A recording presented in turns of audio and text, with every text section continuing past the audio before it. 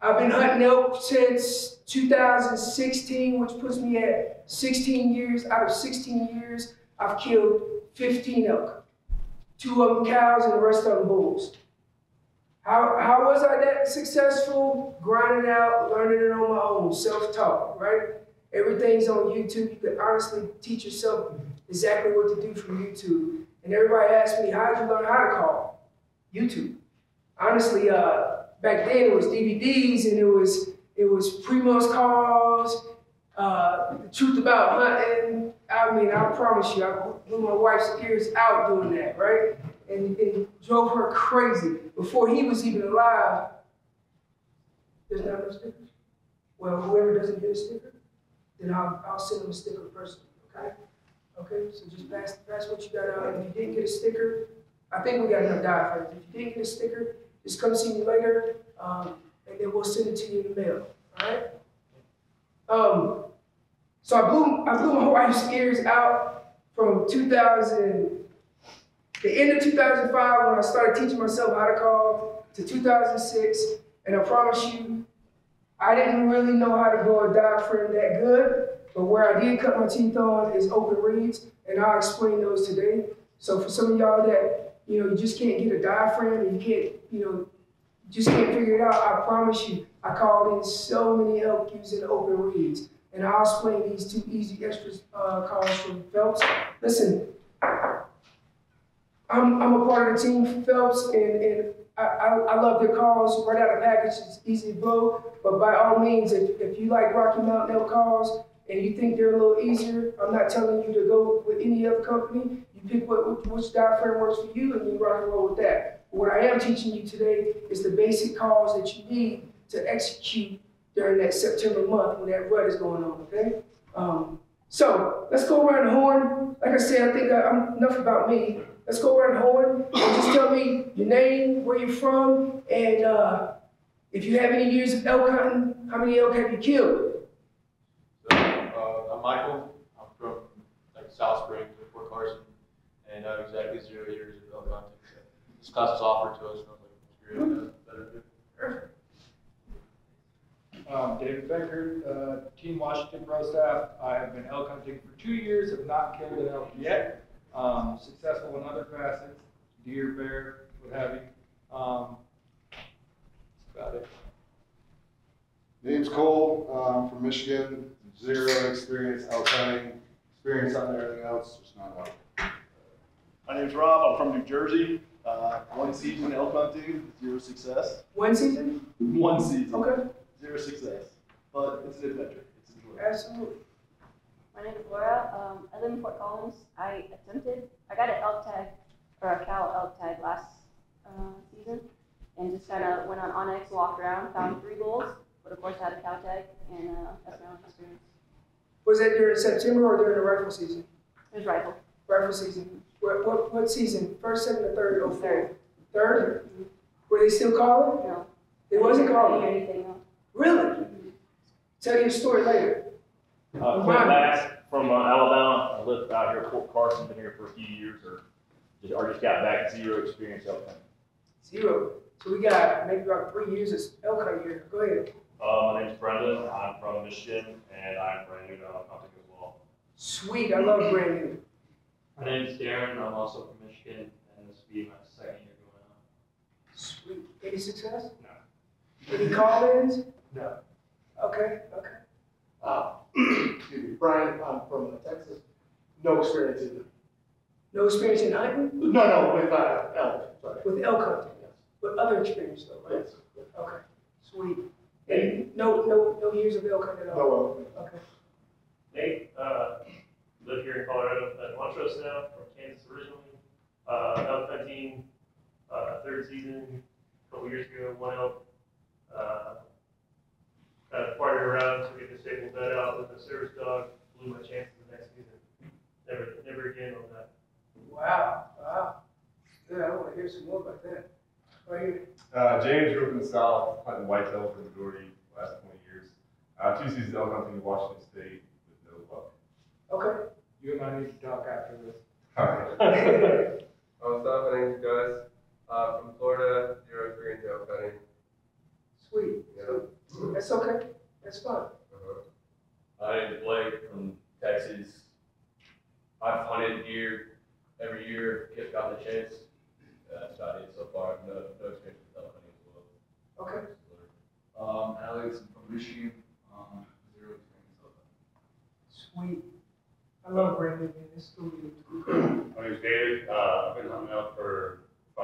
experience. I got 4 elk, and I'm from Kansas. Archery rifle? Archery, a rifle, and 1 muzzleloader. Okay. So you got experience during the route? Yeah. Any But to be fair, I usually hunt private land, so. Oh, you got a private land guy. That's fine. Hi, I'm Chris. I'm from Topeka, Kansas. Zero experience elk hunting. Okay. I'm Manny from Northwest Arizona. Been hunting elk for the past 2 seasons. Killed 2 bulls. Nice. Calling in during archery? Yeah. Sweet. That's what I like to hear. So, you heard from me, but my name is Jermaine Hodge. I'm originally from North Carolina. I started hunting elk in 2006 till now, and had the opportunity to, in 2019, my buddy Pat Latrell back here, who's number 3 in the world last year, in elk calling. I had the opportunity to get pushed by him to go and compete, and then in 2019, I made my first stage appearance.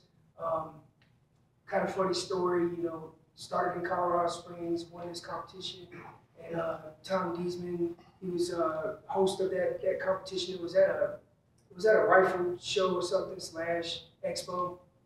I won that competition, and then I went on to Salt Lake City, where big boys are, and it was a regionals, and got stomped in. I'm gonna tell you right now, it was like 32 people in that bracket, and all of them could call, right? I mean, I would say all of them call. I think I ended up 14th out of 32. I was like, geez, I need to work on some stuff. But I went out there and did my best rendition of me being in the woods. That wasn't enough, because stage calling and being in the woods is totally different, right? So I went back for the next month, and I said, I don't take losing lightly at all, especially in the elk woods. If the elk fools me, I'm coming back to get you. I promise you that. And so I went on to the World Championships, and I went in there with the expectation I just need to take out 2 people, and I will be happy, right? If I win two matches, I'll be happy. They kind of changed the format where it's head-to-head, so you have 2 people on the stage, and then they, pull out a call out of the hat, and you have to do your best at that call. There's 7 judges. They don't get to see you. They're behind the stage. All they can do is hear you, right? So they don't know who you are. And I went out there and I took down the first one. I said, yeah, cool. Took down the second one, and then I was like, I think I might be in the mix of this. And then I went on, and next day I made it to the semis. And if you make it to the semis, then you're automatically going to be top 4, and then you got to go on to the next day, right? So the next day, I show up and I say, well, I'm not going to change anything. I'm just keep it the way it was the first day. Went out there, next thing you know, I'm in the final. I said, well, hey, I'm coming away with 1 or 2. We'll just see how this goes. And I ended up winning the 2019 World Championships in the men's division.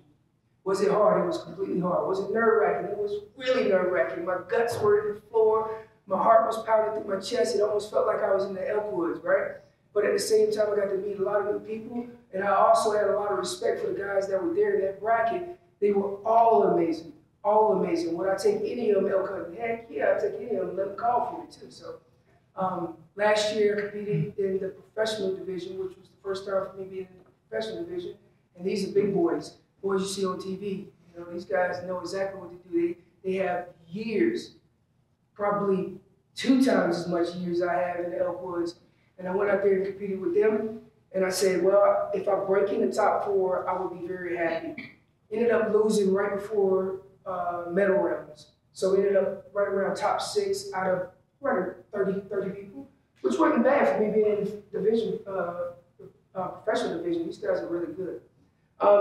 So I wrote down a few things, and just so I don't miss anything during this little seminar. Let me see if I can find it real quick. I wrote it down this morning on the fly, right? So we did our intros, and we got to meet everybody. You could tell we got different genres from different places of Arizona all the way back to the East Coast. Today, what I'm going to talk about is, first thing is cow sounds, mastering the basics of cow sounds. So we'll go into cow mews, calf mews, lost calf sounds, and estrus buzz. And I say estrus buzz, it's just an extra scream, and it goes into a little wavy note, right? And that's a little bit more advanced call, and we'll touch base on it, but later on I'll rinse and repeat after you guys got a little bit more comfortable with some of these sounds. And then I'm gonna talk about open reads, and I mentioned these earlier. I cut my teeth on open reads. Open reads, sometimes when you can't get that bull to move in, right here. And I'm gonna tell you right now, you can get a lot. If you have a cow tag late in the season, this is money right here. This is money. And the reason why I say that, because sometimes during that later season, they like to congregate with each other a little bit more, especially they go in from, separating the bulls. The bulls will go in and hey, friends, we got some new guys come in, pass them some diaphragms, and then we'll get whoever's name that didn't get no decal, and then we'll get them later. And then, like I said, they'll mix and integrate with each other. So the cows and calves will be with each other. The small young spikes will be with each other. And then the older bulls will start separating each other into their bachelor groups, right? Later in the season.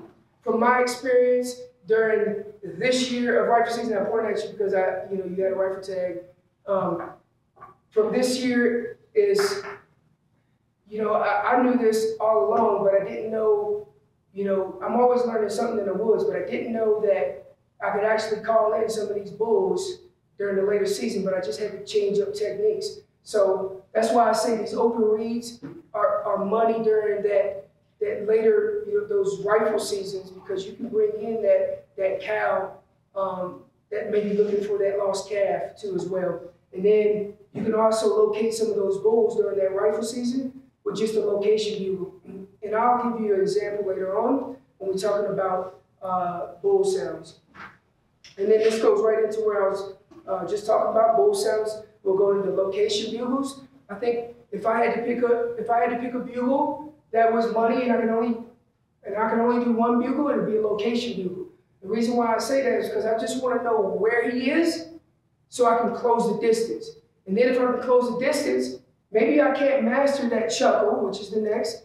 Maybe I can't master that chuckle. Maybe I can't master anything else. But if I can master that location bugle, then I can bring him in, or I can close the distance so I can get close enough to use maybe an open reed or a cow sound to bring him in close enough to shooting distance. If it's a rifle tag, I'm gonna tell you right now from my experience, especially from this year, I just want to close the distance where I can see him. If I can see him, maybe I can shoot him. Especially with the rifles nowadays, you can reach out there. My buddy Pat, 675 yards. We located these bulls, moved in. These rifles can do it this year. This time in era. All right, so that leads us into chuckles. Once I master my location bugle, maybe I master my chuckles. And then grunts. Grunts and chuckles are two different types of, two different things, but they mean two different things at the same time. For me, when I go into a chuckle, and I think it'd be fair if I just demonstrate some of this stuff as I go, so you know that what I'm talking about. And I got a bunch of different calls here, so y'all don't think I'm just using one particular call. I like to use the white amp. You guys have the green amp. I don't have the green amp, so I'm gonna just use what I like to use. So when I'm talking about location bugles, it's just this is a simple location bugle.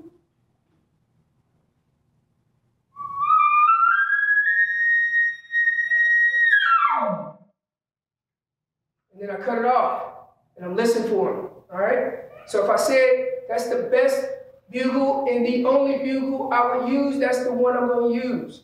I just want to know where he is. But now I mastered that location bugle, and then I want to go into maybe a location bugle into a chuckle, and the chuckle and grunts, I'm going to go back and forth, but the chuckle and grunts mean two different things, and I'll go into that later after we master the cow sounds.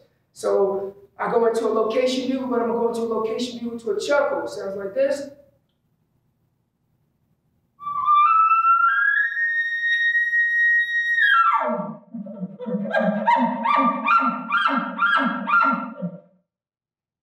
It's really choppy, fast, boom, boom, boom, boom, boom.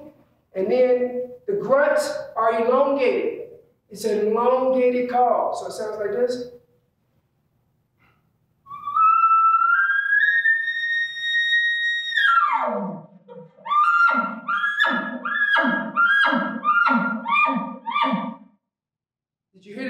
between that chuckle and that grunt? Okay, they mean two different things.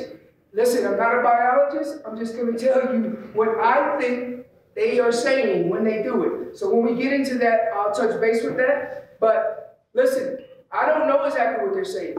I think I do, but I'm not. I'm just saying he's speaking Russian and I'm speaking English, and I'm looking at him and I'm looking at body language when he does it, and I'm trying to interpret what he's saying, right?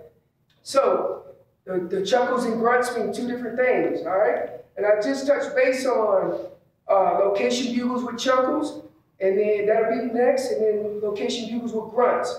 And then we'll go into a lip ball, which is just a sputter of lips, and that means something totally different. All you're gonna do is take your lips,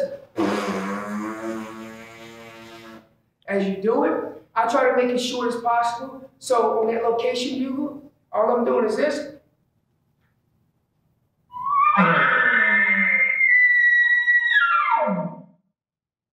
And you'll hear those bulls. When they're really, really mad, they'll go, they'll sputter their lips at you. Listen, that's an advanced call, and it's super hard. Promise you, it took me years to learn that, years. And I promise you, when you leave here, you're gonna be like, I'm mind blown. I really don't know how to do that. Practice, practice, practice. I drove my wife insane when I did it. So it goes back to where I was going here. So lip balls, lip curls, and then barks. Listen, what do you do when they bark? I'm gonna get that question. I promise you. One of y'all gonna ask me, what happens when it barks? And then y'all like, game is over. Game's not over. The bark sounds like this. Now cows bark, they bark, and bulls bark. And all it's doing is alerting the herd around them. Hey, something ain't right. Something ain't right. So sometimes you'll hear this bark. It sounds like this.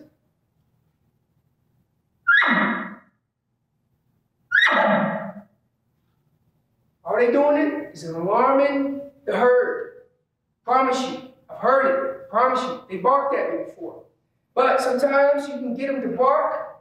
If they bark, what I do is I bark back, because sometimes you'll call that bull in and he doesn't see you. He's sneaking in. He bugled and he sneaks in and he's looking. He might be within 100 yards and he's looking. He's like, something ain't right. So what he does is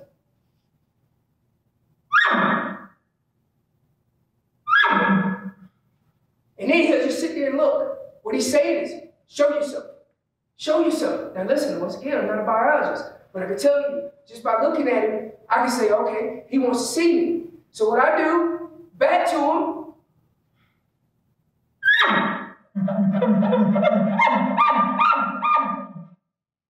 I'm telling him, no, you show yourself, buddy. Right? So you gotta look at it and interpret it just like that. Hey, we're trying to pick a fight here. We're talking about September, and we'll go into the rifle seasons and what I do during the rifle seasons. I really had a good time with my buddy Pat. He had a stellar tag in Unit 61, which is a hard tag to draw. It took him 12 years to get that tag. Well, 13, right? We got it on 13? Yep, 13. 13. So in the 13th year, 12 points, right? And then I was really, really intrigued that could I call these bulls and would they answer during that first season or during that fourth season when we went up again during the rifle season? And yes, the answer is yes, they will call. They will call. So if they're not talking right there, they may be talking the next ridge over, but they're not talking the same as they do during September. But you still can call them. Okay.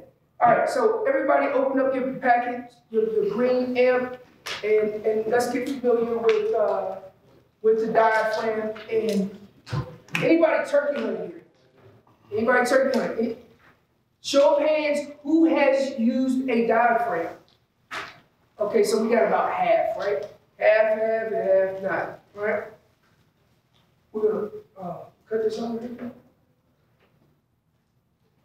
All right, so yeah, I just want you to cut this on and I'm gonna link it up to it. All right. So hey, listen, we're gonna get familiar with the diaphragm and we're gonna get familiar with the diaphragm. My son's gonna oh, it's already connected. Okay, cool. Where do you like to set your diaphragm? Front of the palate, the middle, or the top? I'm about to explain that right now. Let me just get hooked up here before I get too far in. And okay, my son's got me connected. Cool. Hopefully I got good enough service in here. All right. I'm gonna start right there. Pause. All right, so get familiar with the diaphragm. All right, so if you flip it over, this is the back side, this is the front side. All right? The front side is the side that goes to the top of your mouth, your palate of your roof of your mouth. Some of us have really, really deep palates. Some of us have short palates. So at the top of your mouth, if you're looking at my hand, and this is front where my mouth is, this is the side, right? Some of us have really low palates. Some of us have really deep palates, right? And that deep palate, the top of the front, where it says amp, and on there it should be white, right? Yep, where it says amp, that is to the top of your mouth, right? That sits to the top of your mouth. And then, with what you will see is some of us have really short palates, and it's hard for us to get that tape, because this is just tape, that tape to stick to the top of your mouth. Remember, if it's not sticking and it keeps dropping, then it's not sitting in your mouth right. So you have to play with it and go back and forth.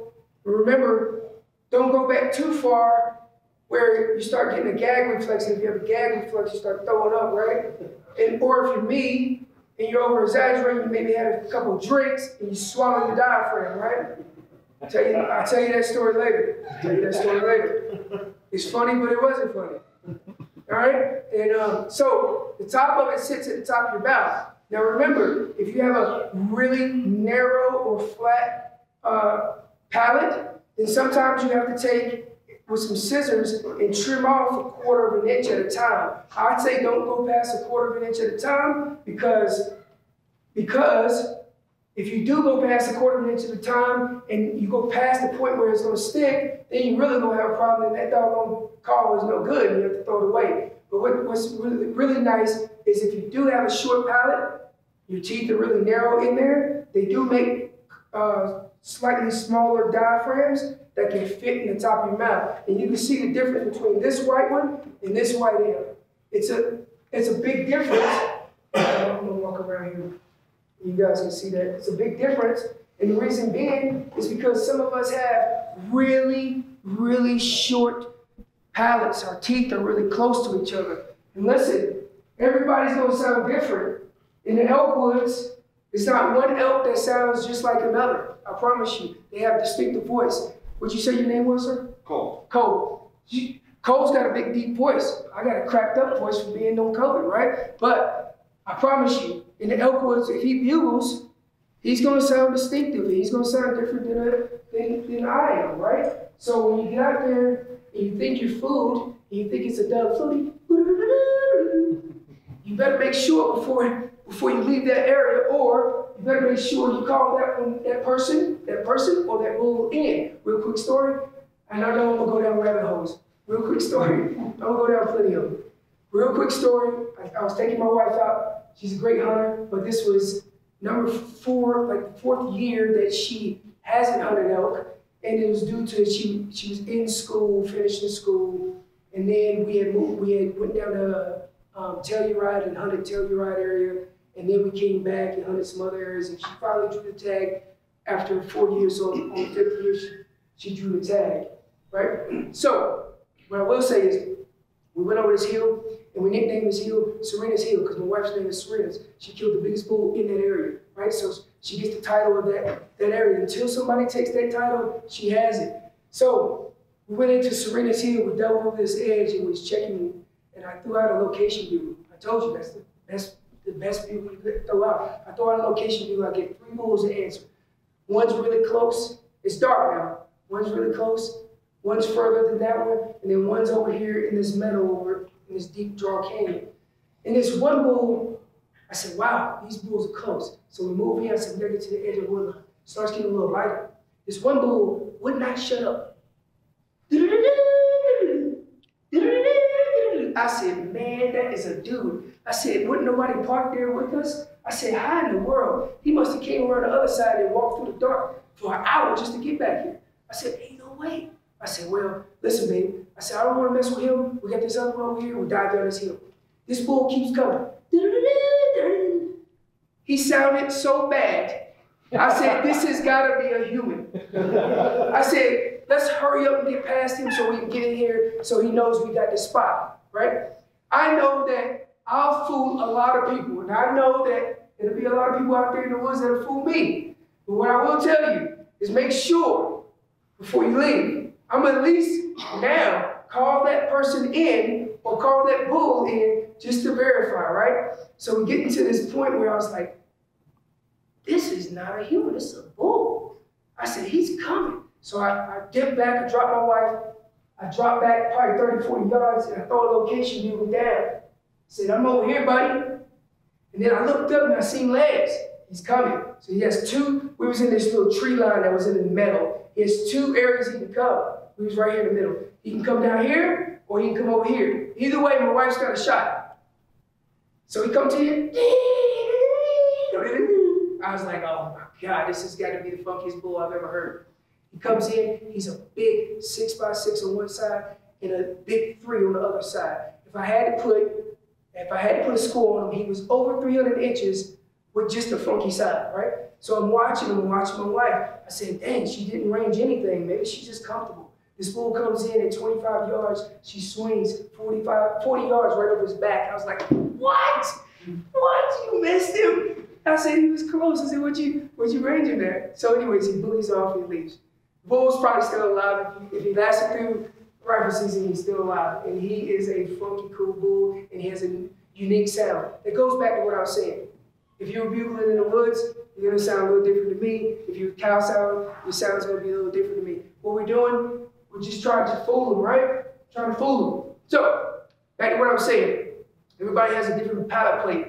And some of them have narrow palate plates, and with that narrow palate plate, maybe you gotta go with the smaller diaphragm, okay? And it's nothing against whoever has, man, everybody's mouth is different, right? So, we're gonna go into explaining this. Let me go back to where I know I'm moving a little fast because I want to make up some time here. I got caught in traffic. It sounded like some other people got caught in traffic. So listen, this is the top of your diaphragm. You have a tape that goes around that's shaped in the form of a palate, right? And then you have a metal dome here. That metal dome allows you to create the space that you need once you put it in your mouth. Once you put it in your mouth, excuse me, I gotta take it. I'm gonna be hoarse by the end of this. No, I'm not sponsored by Monster, but it's really good. So once you put that diaphragm to the top of your mouth and try to seal it, this metal piece allows that just enough space where you can get it and you start working that latex. All right. You have that metal piece that's cramped in, that's holding that latex. That latex is what's gonna make that sound with the air of your voice, right? So, on that latex, you have different pools of latex. Some are really thick and pulled tight. The thick and tighter ones, they last a little bit longer. So now I'm gonna go into what I said, I wanna master the mu sounds. And I wanna pull this video because this is Estes Park, and I imagine everybody has listened to Estes Park. Is this volume up? All right. Everybody's listening to Estes Park, but what I want you to do is listen to, never mind the background sound, and I'm gonna roll this into about 2 minutes, 2 minutes and 30 seconds, all right? So 2 minutes of just visualizing what those cows sound like. Don't worry about the bull sounds yet, because there's gonna be some bull sounds in there, but just listen to these cows, all right? Let me play this real quick. This is somebody just coming outside their house. Pretty cool, especially being in Estes Park.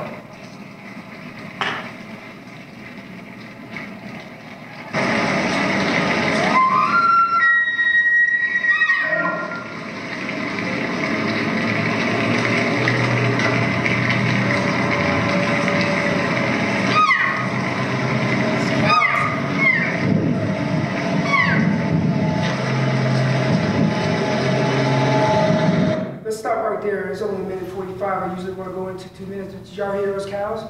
Yeah. They're in the herd, and all we're doing is communicating with each other, okay? So right now, I want you to take that call that you have, and I want you to put it in your mouth and get it seated to the top of your mouth. And then when you seat it into the top of your mouth, excuse me, I'm gonna use this walk plane. Apologize for not walking down there.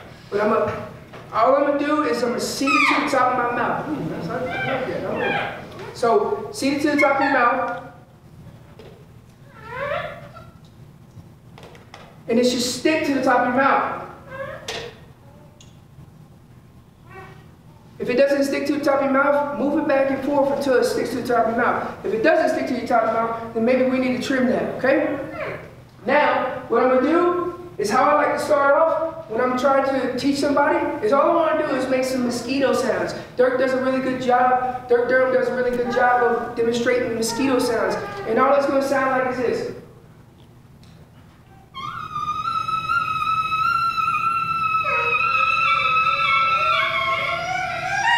Go ahead, hold on. Go here. Mosquito sounds, go ahead, go try.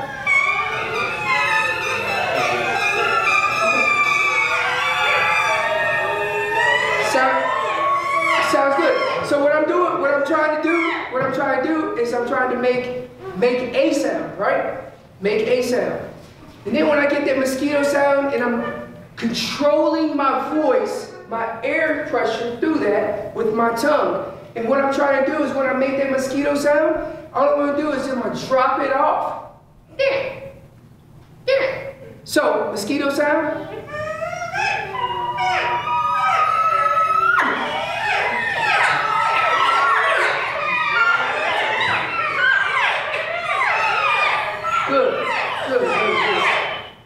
Good. All right, so once I make that mosquito sound and I'm controlling my voice, now what I want to try to do, is you guys got it? I don't want to lose anybody. If you can't make the sound right now, it's okay. It's okay. We're going to figure it out, right? And I encourage you, if you feel like at one point that you want to take your phone out and film it, go ahead and do it. All right, so once I make that mosquito sound and I've controlled my voice, it's just all about control. What I'm trying to do is mimic that cow sound. So it sounds like this.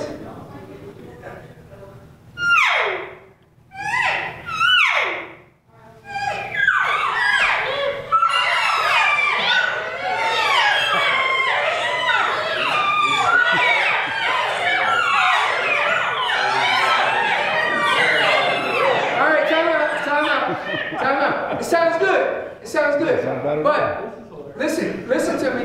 It's just controlling the voice and listen to that cow and try to mimic what she's saying. You just coming in, sir? Yeah, I've got a little bit. Oh, you got a call? Yeah. Okay. All I'm trying to do is mimic that sound, right? So, once again, I seek the call to the top of my mouth. Hold off, don't say anything. I seek the call to the top of my mouth. Once it's seated to the top of my mouth and it's not moving, I'm trying to make that sound. Hold off on sounds.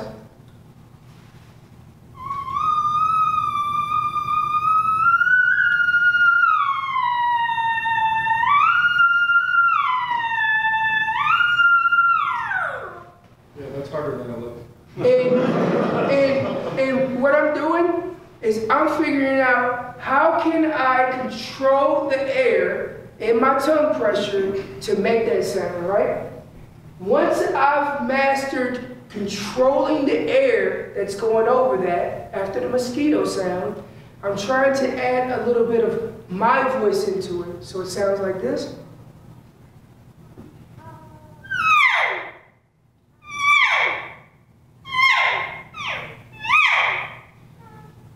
And I'm chopping it off so that mosquito sound becomes a little bit deeper, and I'm chopping it off, and I'm just dropping my bottom jaw like this again.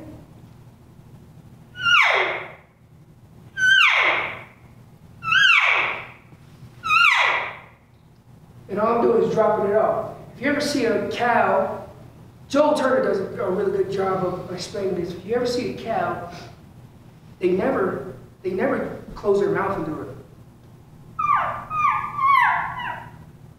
They always got their mouth open.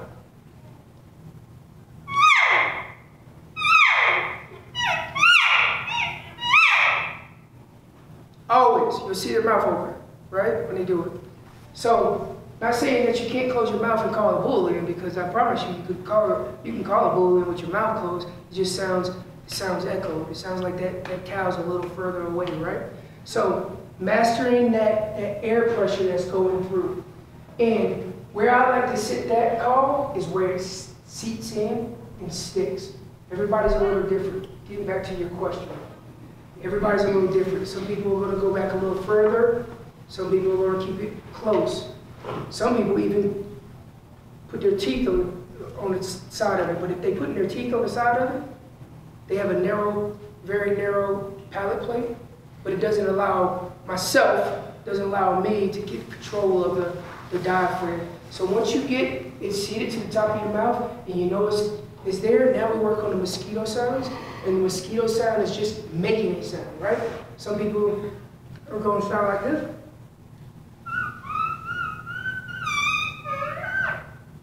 You're making a sound, right? But as long as that call is stuck to the top of your mouth, then that's the first step. And then the next step, going back to what I said, the next step is chopping it off, raising it up a little bit. I'm putting a little bit more voice into it. Sounds like this.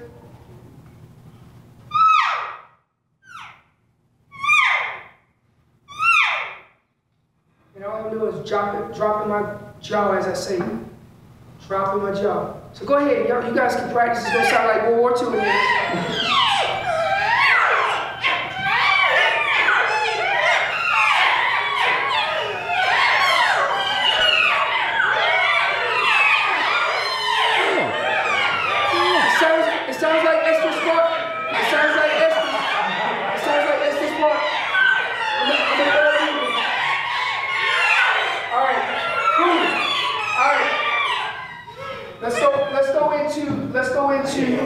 All right, so we're working, we're doing good. Let me go back to my notes so I don't miss anything. All right, so a basic cow mew, and I was just demonstrating that. A basic cow mew. I'm just demonstrating the point. Yeah, absolutely. We just got some chairs. I'm just demonstrating a cow mew. She's just communicating. She's just communicating with the herd, or she's communicating with her calf. Sounds like this.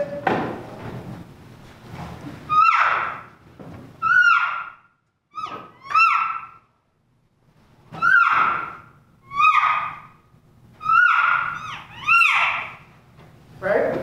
She's just communicating with the herd. And that's your basic cow sound. Once you get that mosquito sound, that's your basic cow sound. So you guys can go ahead and practice for about 1 more minute, and I'll plug my ears.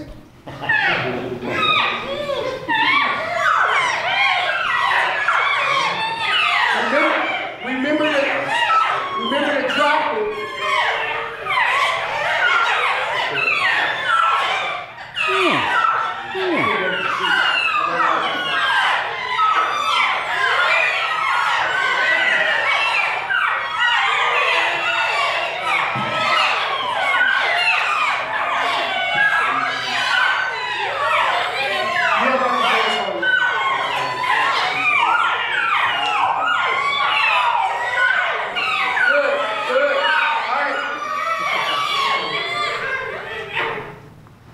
Y'all sound like me in 2006. But it's work in progress. It's work in progress. I love it. My wife would be like, I'm going to the next room. Please don't be too loud. Better go to the next house. Yeah, she's out of there. I done drove her out of the house. Right. So, calf mews. Calves are a little different. And I wanna play this video because it's a sweet video, and you'll hear the calf sounds. Let me see.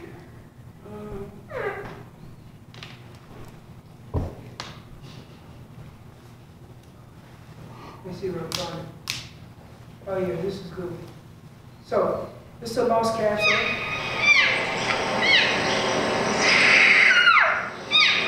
Never mind. That other guy is probably somebody in here.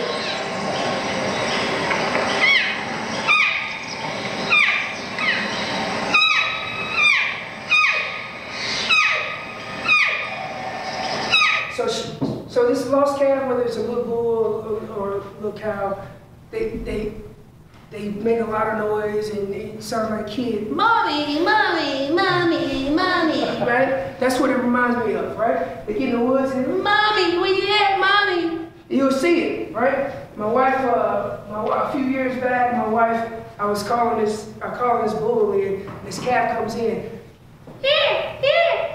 Comes by me, zooms past me, and I went like this. Watch this, babe. So I called this calf in. I hit him with a few cow sounds. Sound like this.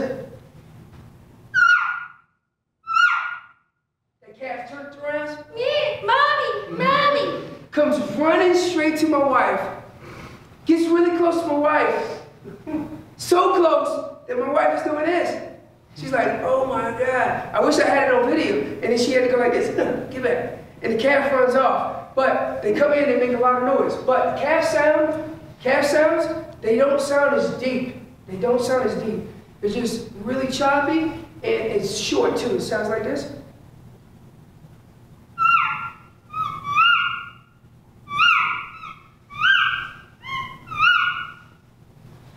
Now that's just a calf sound. All it is short. It's short, doesn't sound as crazy.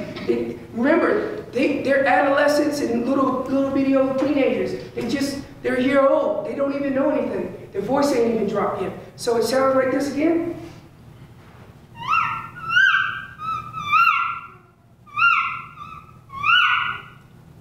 Sounds like a baby, right? But remember, when a cow sounds a little deeper.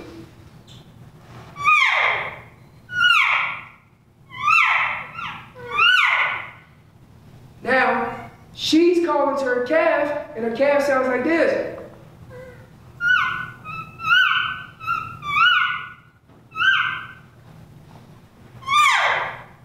And then she talks back. So right now, all I want you to do is I want you to cut it really short. Don't put a lot of air through that diaphragm, and then just chop it off a little bit. You're gonna sound like a calf.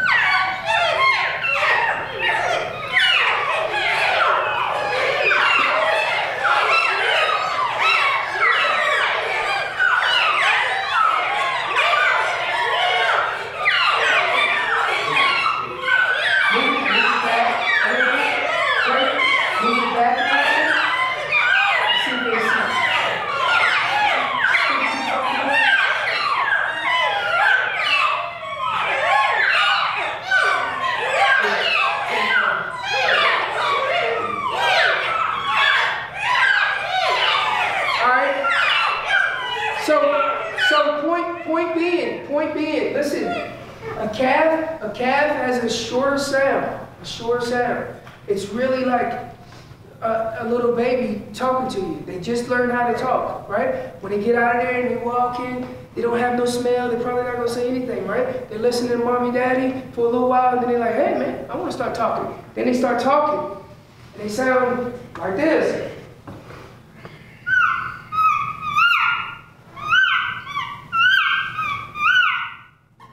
Now, as you're walking through the woods, you may experience this. Some of you guys may experience this, some of you guys haven't, but you will. As long as you're in the woods, you're going to experience things that you've never seen in your life. That's what I love about hunting. That's what I love about being outdoors. You see some things that you would not see in the city, right? So, once again, you'll see something like this. Crowd of elk, mom and calf, and they sound like this. They're just talking to each other.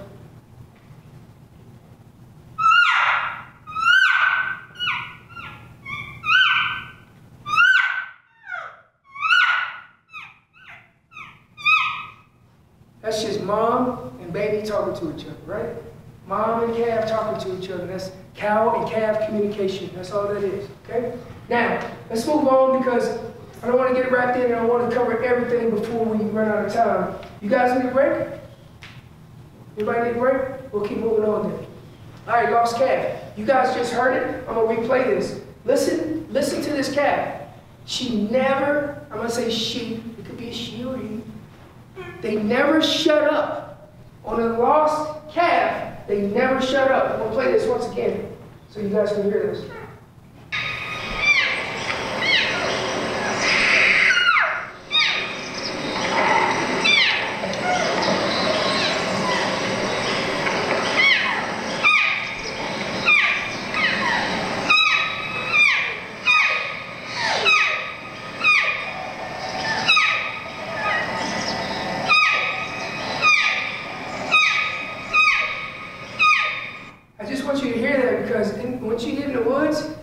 that right there can be a really game changer. A calf sound can be a really game changer, especially when you're trying to locate a bull and he is shut up and it's probably 11 o'clock and he's headed in his bed and he's shut up. And I'll show you, I'll play a video here in a little bit of me taking a buddy out. We were on this bull, another rabbit hole, we were on this bull and the bull didn't want to, he wanted some, he wanted to play, but I think he's got his butt kicked before and he's a little timid, right? And I did everything I could to pull that bull in. A world champion out here trying to pull a bull in that didn't want to play. It happens, right? So I'm working this bull, and I said, listen, man, he shut up. I know he's in this location. Watch this. And all I do is I hit him with this lost calf. That sounds like this.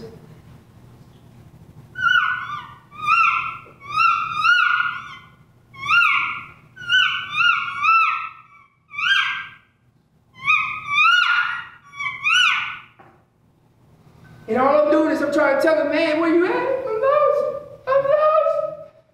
Somebody, I'm lost. That's what I'm trying to tell him. What happened? That rabbit hole, what happened is that bull sounded off. Now remember, he gave up his location just by that simple lost calf sound. He didn't want to really get up out of that bed, or he was sitting right in that area getting ready to bed. So when we moved in, you gotta know that he is looking in your location, looking from where you called. And if you move in, so he was probably 150 yards from us when he sounded off, we moved in. We should have been a little stealthy like ninjas. When we went like elephants, right? Not knowing that he was a little closer than we thought. And when we got down there, he seen us, we seen him, and he left, right? So when that happens, and you're trying to locate that bull that's shut up right around at 11 o'clock, and you break out that lost calf sound, and he sounds off, now it's stealthy mode. Because you're probably not going to call that bull in, you're probably going to sneak in and catch him standing there, getting ready to bed, or bedded down. And you'll hear a difference in that sound, and I'll explain that during the bull sounds. So a lost calf, and I'm going to let y'all practice this in a minute. Lost calf sounds just like that video.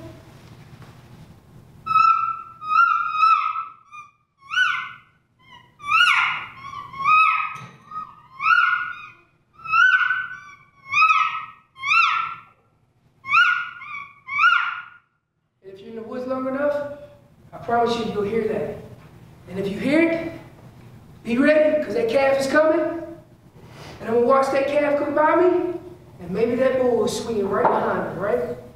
Who knows? You never know. You got to be prepared. So right now, all we're going to do is make that calf sound. So go ahead and practice that. Hey, listen, remember, they don't stop on this sound. They just go nuts. They're little babies. Talking about, Mommy, where you at? All right, go ahead.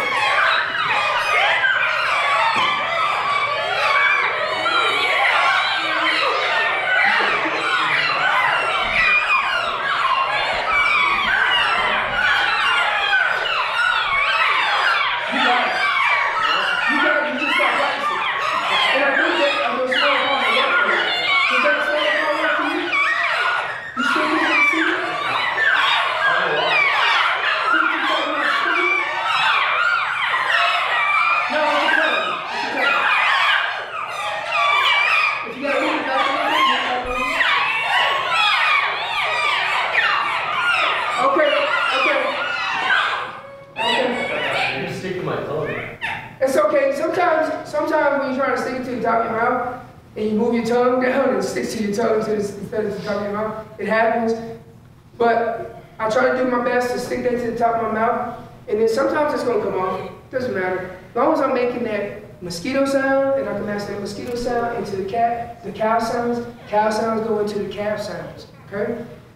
Once again, that calf sound is deadly if you're in the woods and you can't locate a bull. Now, I'm going to do this estrus buzz, but I'm going to touch base on it later. So we'll be able to practice it later, because I want to touch base on it right now, because then we'll move into bugle sounds, and then the more advanced sounds. So this estrus buzz, all it is a cow. Is a cow in heat. She's ready to be bred. I've seen this personally in the woods. It took years to see this, but I've seen it twice. And they make this sound, and when they make this sound, you'll see those bulls change their behavior. They'll come over there and check that herd. Another rabbit hole, another story. I was taking my wife out, and it was one of the best and worst hunts ever. We wasn't expecting this snow. It was snow in September, and it was one heavy, wet snow. But it didn't start off like that. I located this herd the night before. We moved in the morning. We didn't have no rain gear, nothing. Started off sleeping. We found this herd. We stayed on this herd. Then it turned into rain/snow, and then it was just a heavy, wet snow. We were getting soaking wet. Anyways, we get on this herd, and this cow, she literally 35 yards, dovetail off that, is I looked at a lot of videos and a lot of elk sounds, and what I try to do is I try to mimic those sounds. Whether I know what they're saying or not, once again, I'm not a biologist, I don't know what they're saying, but I do know what body language sounds like. So if you got up and you aggressively started talking to me, it sounds like you want to fight, right? Right. So I aggressively start talking back to you. Same thing in the elk woods. If it's just a cow sound, she's mewing at you, I mew back, right? So I practice a lot by mimicking those videos and those sounds. Once again, I popped in the truth about Primos. Truth about hunting, I think it's true. I had all those videos at one point. Anyways, back in the day of DVDs, they don't even have it. It's all YouTube now. It's all on your phone. Put those DVDs in, drove my wife crazy. I didn't listen to what they were doing, what the Primos team was doing. I listened to the elk and what the elk were sounding like, and what they were sounding, and how they were doing it, when they were doing it. And then I mimicked those sounds, and that's how I practice during the off season. You'll go from down here, just making mosquito sound, to up here in less than what we have, 9 months? Less than 9 months, right? Just by practicing those sounds. And whether you take those calls with you and you practice in your vehicle going to A to B, which is work, or you do it like me and you drive your wife crazy and it sounds like World War II at the house. Especially now when I got him, the baby girl, and the wife doing it. Sounds crazy in there. It actually, I have to plug my ears and walk away, all right? But practicing those sounds, and don't just judge yourself. Who cares what everybody else thinks? Because in the woods, you can sound like and here comes that bull, right? What other questions we have? I see one more over here. How do you get from the mosquito to like the high pitch? So when I'm doing a mosquito sound, all I want to do is make that sound, and then all I'm doing is add a little bit more voice into it. So instead of the mosquito sound,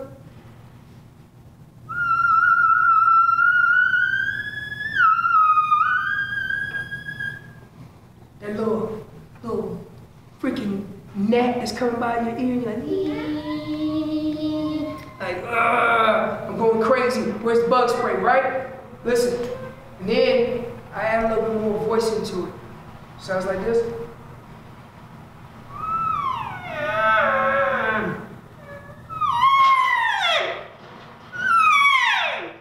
And it's all done with air pressure. So I'm throwing more air pressure and a little bit of voice. Yeah. You put the pressure on your tongue? Pressure on my tongue and more air.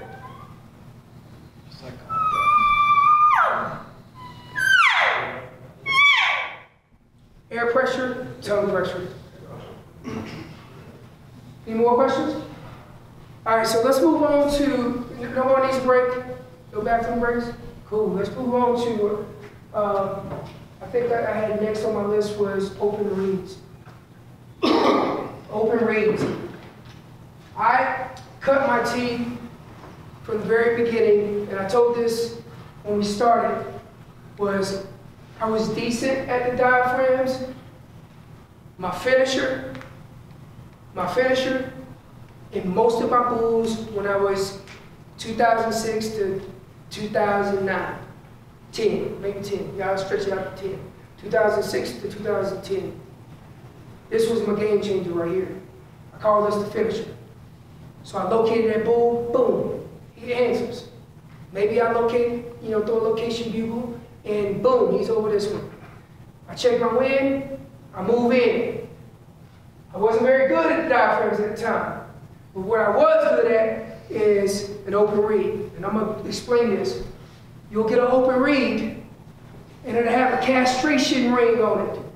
Castration ring. It might be black, it might be green. If you know what a castration ring is, you can find them at Big R, and it's for farmers that are castrating some of their cattle or sheep or whatever it is. They don't want them to breed, and they put their castration ring on the testicles, right? That's all it is. But don't think of it like that. It's just a ring. It's just a plastic ring. And that plastic ring sits here, sits on all your reeds. And what that does, it allows your lips to hit a point and stop there. They call it the sweet spot. I love it when Dirk says, I'm moving to the sweet spot. Now, for me, I can't use the castration ring. I can, but I choose not to. And the reason being is because I like to use this whole platform as I roll into it. And when I'm calling, you'll see some people, they'll call with your reed down here like this. The Born and Raised boys, they call like this. I'm like, man, I could never call like that. But I never taught myself. I said it, once again, I'm self-taught. So when I use this open reed, I use it with my diaphragm at the top. My diaphragm at the top, castration ring is going to be there, and that castration ring allows your lips to stop at a certain point, the sweet spot. But I use this whole diaphragm. And what we're trying to mimic is cow sounds, right? So, once again, you got your diaphragms, and you also have your open reeds. And if you're not good at the diaphragms, and you can't get them to stick, boom, money killer right here. How many people duck hunt here? We got more duck hunters than we got elk hunters. Listen, same thing, it's an open reed. I'm pretty sure a lot of duck hunters have this. They have a big old lanyard full of calls, and then if you search the net, you'll probably see me back in the day with a big duck lanyard and all these open reeds on there. I was like, beep. Sound like a whole elk herd. There you go. There you go. Money. That's what, hey, can I borrow for a second?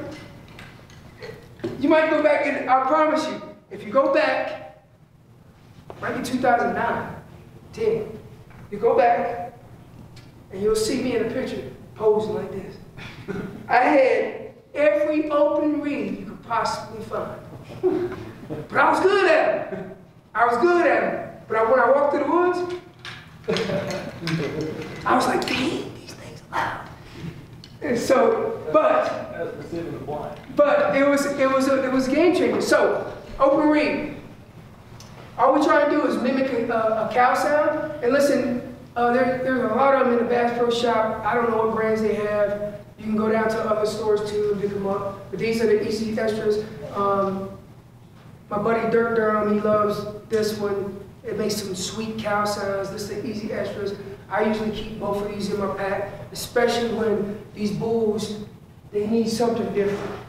I can give them everything, but they need something different. So all I'm doing is trying to mimic the cow sound. And what I like to do is put it on my lips right here and move my lips forward as I go. And all I'm trying to do is say, here. Sounds like this.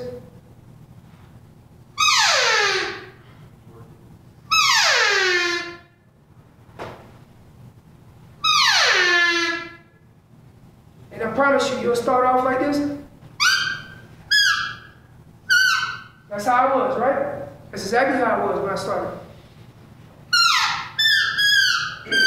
And you'll find it very hard, but it's all done with lip pressure, right? Lip pressure. And all I'm doing is rolling my lips over that call. Now, once again, it's a castration ring, and you can find that sweet spot with that castration ring. But I don't need the castration ring because I use my lips and I use the whole platform. Not the whole platform, but most of the platform, and I roll my lips into it.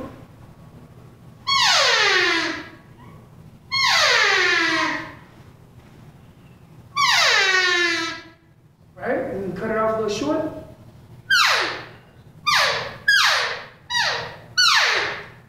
Now, this other little one, I like it because it makes some sweet calf sounds. And the calf sounds sound like this. It's the same platform, it's just a little smaller. And it sounds like this.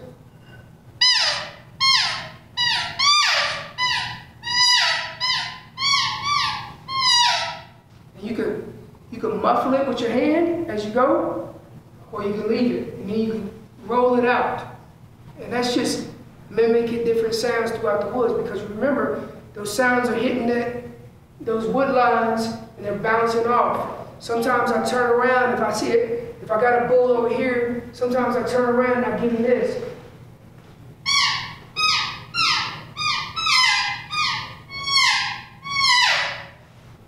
Make it sound like he's over there, so when he comes in, he comes past me and going to that point.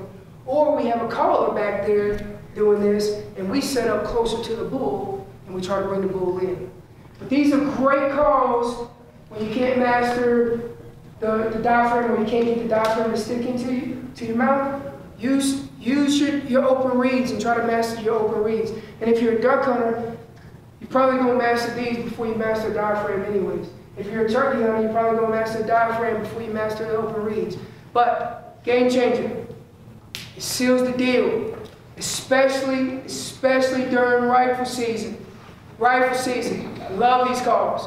Especially when those cows and calves and those little young spikes, they come together. And I get them to sound off. I hit them with the little lost calf sound.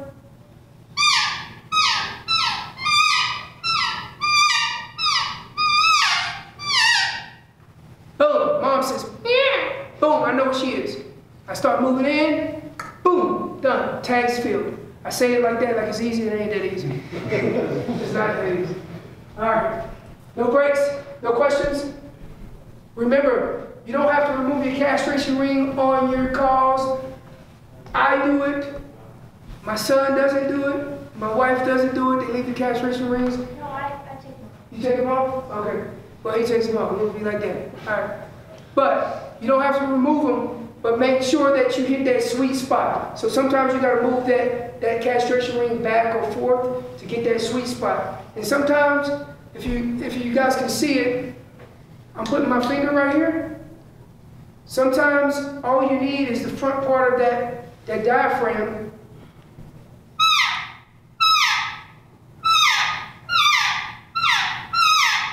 I'm not using it like I typically use it. I'm just using it, the first part of that. And that's what that castration ring is going to do for you. Okay? Any questions about open rings? Okay, we'll move on. But these guys are game changers, guys. Game changers. All right. Now, my favorite part. Calling in these bulls with some bugles. I'm the bugling king. If you see me in the woods, you're going to hear a bunch of bugles. All right. So, location bugle. Remember, on a location bugle, all I'm doing is elongating my cow sounds. Elongating my cow sound. Remember, it goes back to the mosquito sounds. And all I'm doing is elongating it. Taking that cow sound and making it stretch it out. Stretch it out, and then I'm going to drop it. So, without the tube,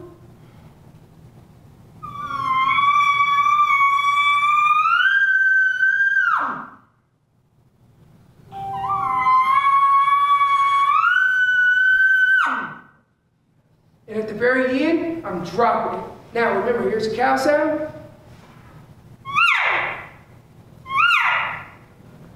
I'm going into a bull sound.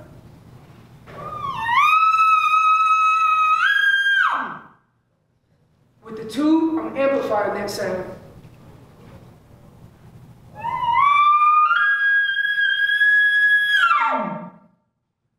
Now, at the very end of that, I try to add my voice into it.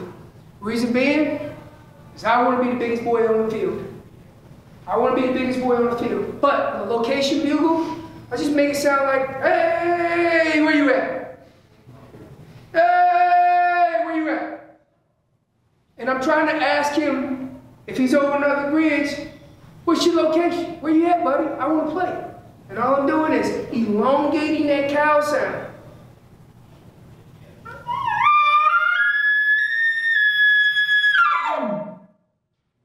Drop it off, I stop, and I listen. Now if you're with some buddies, and they digging through their packs,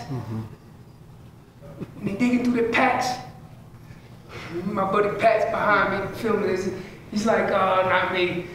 And they digging through their packs, and you look at them like, come on bro, I can't hear nothing.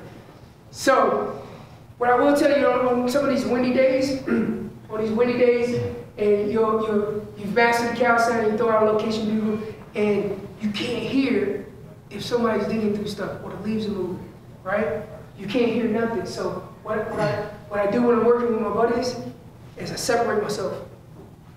Because if they go digging through their packs, I can't hear them. So I might come over, separate myself.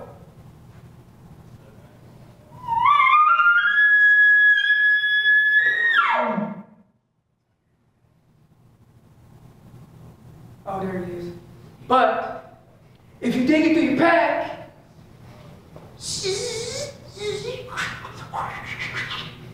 and that bull might be 500 yards away, you can't hear him. It's real soft, right? He might be in his bed. He might be in his bed and he sounds like this.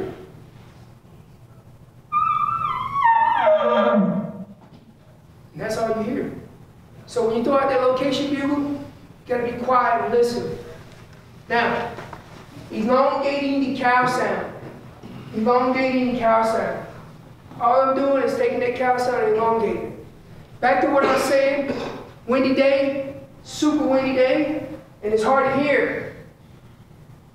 Phelps made a metal tube. I got to experience this last year. It was about 30-mile-an-hour gusts. I was with my wife. Couldn't hear nothing. I whipped this out of my pack. Let me play this video real quick. You gotta listen though. We wasn't zipping through no packets, our packs. We were just listening, right? So on this particular hunt, we located this bull. And it was super windy. Listen.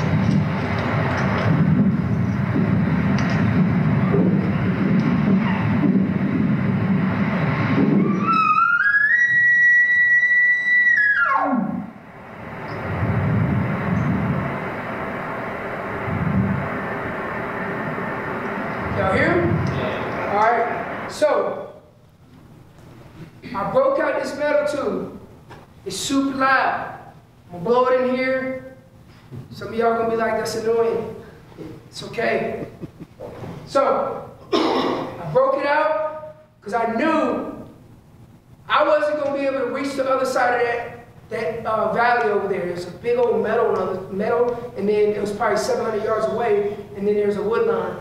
But I knew where we were, they weren't there. So they were on the other side, but it was like 30-mile-an-hour winds, and I couldn't hear. So I broke out this.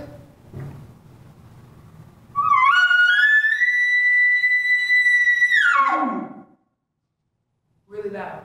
And I listened. Boom, he pops off. But without this tube, I couldn't reach with that other tube. Just reached across the canyon. So, elongating that cow sound.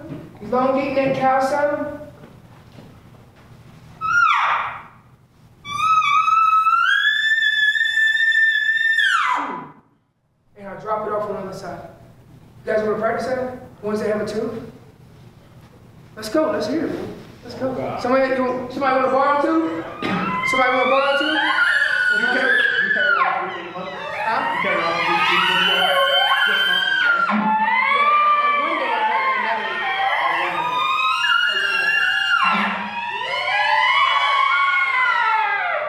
Somebody want to borrow a tube?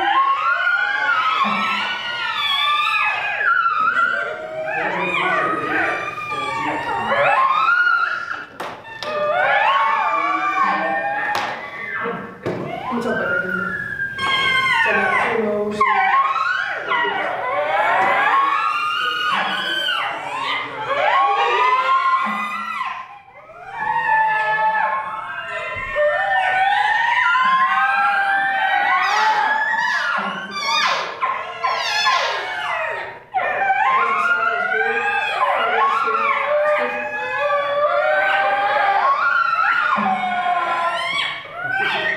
You want to borrow too?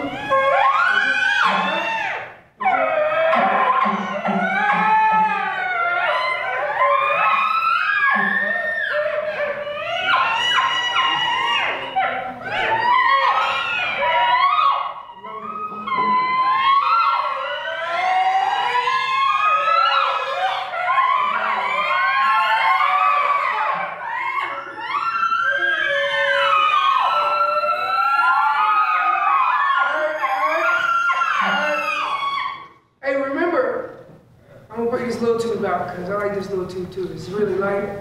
Boom, throw it in the pack. Don't need much. I just want, and it doesn't sound threatening. It doesn't sound really threatening. When I break out this tube, sometimes I call a 3x4 or a little bitty ragdoll, and I break this tube out. And he's like, hey, I'm not playing with that big boy. And then I break out this little tube.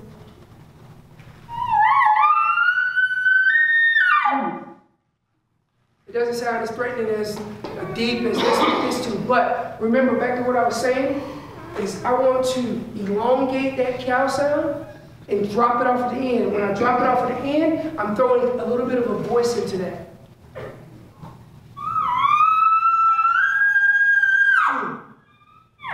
Ooh. Let's just put it, ooh. It's coming from my diaphragm. So with the tube,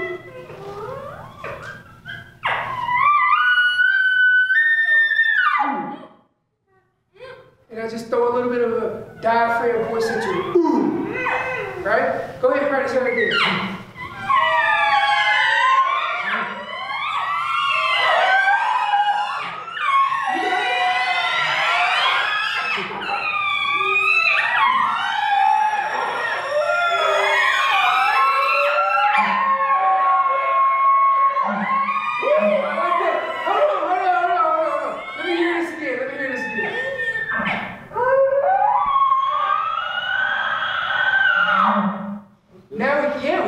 Just a little bit and smooth it out. That's money. So that's it.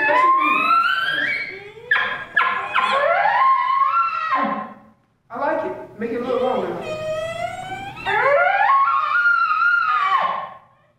Hey, it sounds good. I promise you guys.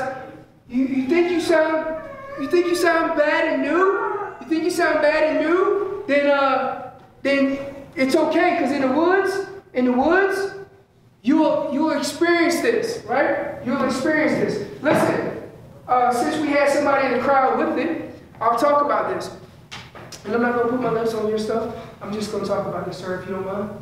All right, so listen. Primos makes one.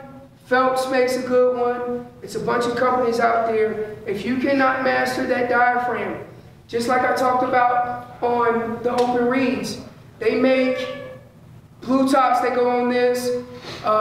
Phelps makes a really good one. There's a new one that attaches to, it's an attachment that goes on here, and then it allows you to blow a bugle if you can't master that open reed, that diaphragm. And all you do is roll your lips over the top of that blue reed, and then once you get that mosquito sound, then you can start mastering this. But I will tell you, this is one of the first tubes I had when I was in the elk woods. Why? Because I could not bugle with the diaphragm to save my life. Of course, I advanced up a little bit and worked on my stuff and got it perfect, right? Not perfect, worked on it. But I was using this. And what I did is I blew a location bugle. I blew a location bugle, and once I got him to sound off, I finished him off with an open reed. Thank you, sir. So that blue reed that's on these new Phelps, Primos, the Easy Bugle, there's a bunch of them out there. Those are easy to blow to get a location bugle. It's super hard for me to do a chuckle with them, but you can locate those bulls just with something as simple as that, okay? Elongating the cow sound. You have to elongate that cow sound and drop it off at the end in order for you to get a proper bull sound. Starts off as a mosquito sound. Then it goes into a cow sound. And once you get that cow sound done, it goes into elongated bull sound.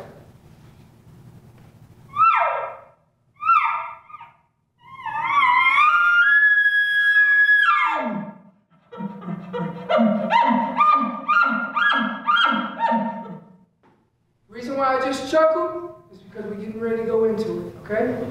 All right, now, I'm going to say this, and I'm probably going to go down a lot of rabbit holes. And then, this film is going to be put on whatever, and then I'm going to get questions like, you don't know what you're talking about. And that's fine, because I don't know everything. But what I will tell you is I have some experience in the woods, and I'm going to tell you what it sounded like to me, right? Let me see here. Let me go back to my notes so I don't miss anything. So, I say notes. I didn't want to do death by PowerPoint because I'm not sure. Has everybody served in the military or served or been part of family members? Raise your hand if you're part of the military. Boom, we got everybody, huh? So, y'all know death by PowerPoint. I wasn't going to do that. That's crazy, man. I wanted to put some hands on some stuff to get breezy with it, right? So let's go into to chuckles and grunts. Listen, it's going to get a little bit more advanced as you go. Practice the very beginning part.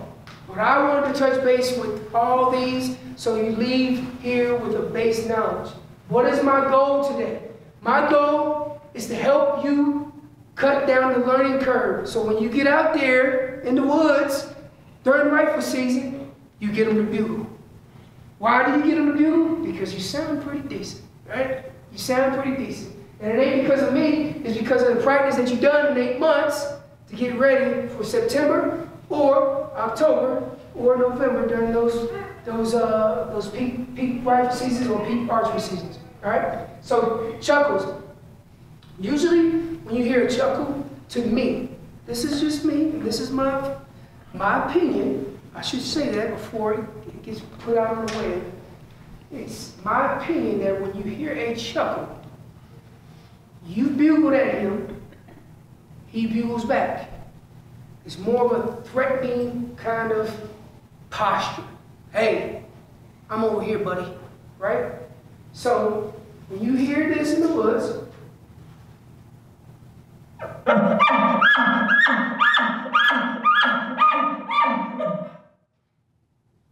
he's telling you, come on, let's go, let's fight, let's fight. So I go out and I throw a location view. I'm going down a rabbit hole, and I'm gonna show you how to do this in a minute.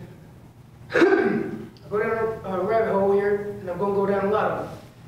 I'm in the woods, throw a location view.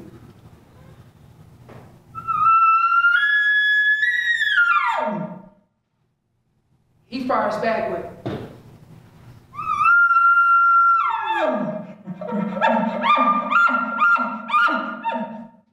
That bull is hot and ready to fight. It's September, he's hot and ready to fight. Am I gonna probably get that during rifle season?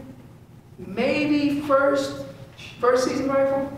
You might pick a fight, especially in some of those harder to draw units that don't have a lot of pressure.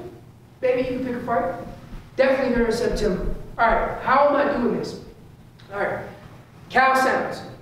All I'm doing is chopping that cow sound.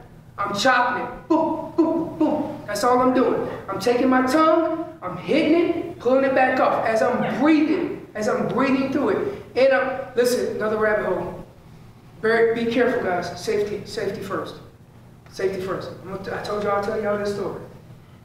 I had a couple drinks, and I'm showing my wife how to chop. And I over-exaggerated it. So I was telling her, breathe out, you breathe in. You breathe out, you breathe in. And lo and behold, as soon as I breathe in, boom, it goes down my throat. Now I told y'all guys, I try to stick it to the top of my mouth and keep it to the top of my mouth, but sometimes it falls off. So I was in there exaggerating.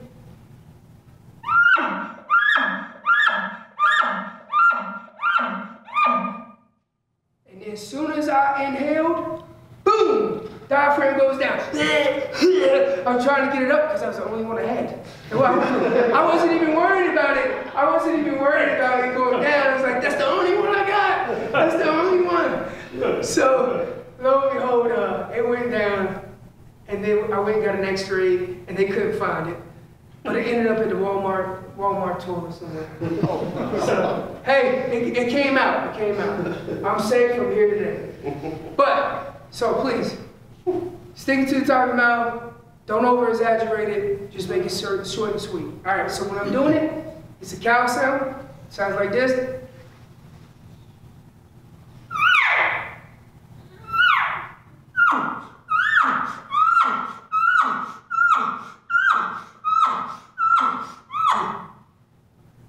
Cow sound, but it's chopped and it's short. Doom, doom, doom, doom. And all I'm doing is exhaling, inhaling, exhaling, inhaling. With the tube,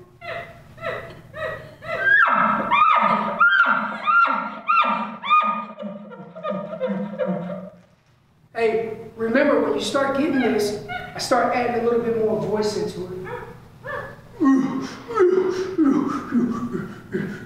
Like that old man sitting on the couch. He's like, yeah, boy, yeah, boy, yeah. Right? All right, so once again, diaphragm in my mouth, cow sound, shock. Shock the cow sound.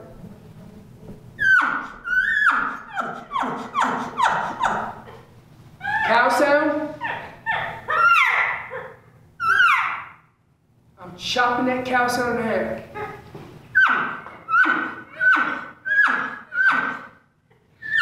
Parts from us. And she throws out an estrus buzz. Excuse me. She throws out an estrus buzz. And it sounds like this.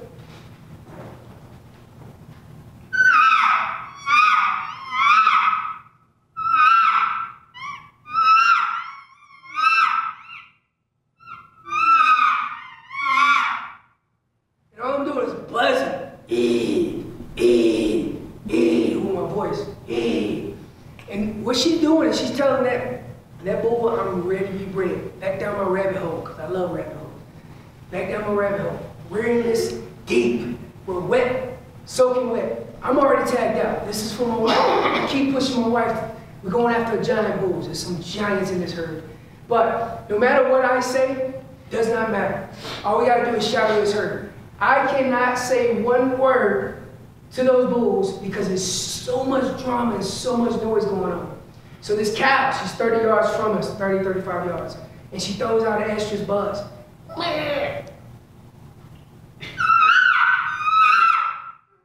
This bull screams, comes in. I can see the bull. My wife's on her knees. I'm like, get up, get off your knees. We can't make this shot because it's kind of uphill. So she gets up and this bull comes in and he checks this cow.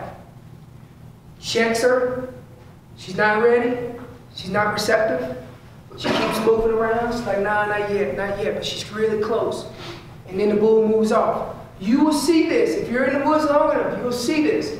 This estrus buzz. And all it is I'm buzzing.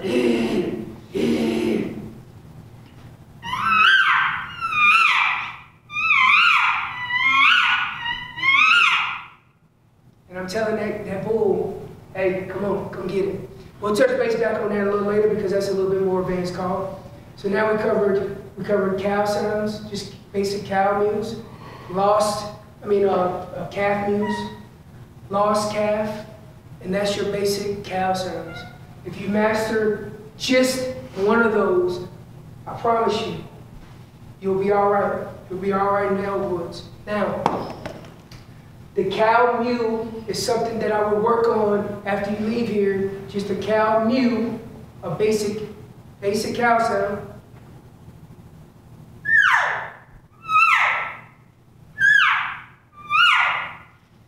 If you make that and you master that sound, I promise you, you'll be just fine. Now, when I'm in the elk woods and I want to get this sound from one basin to another, I use a tube to amplify that cow sound. And what I'm trying to do is I'm trying to tell that bull, I'm a mature cow and I'm over here chilling. What you gonna do? Right here.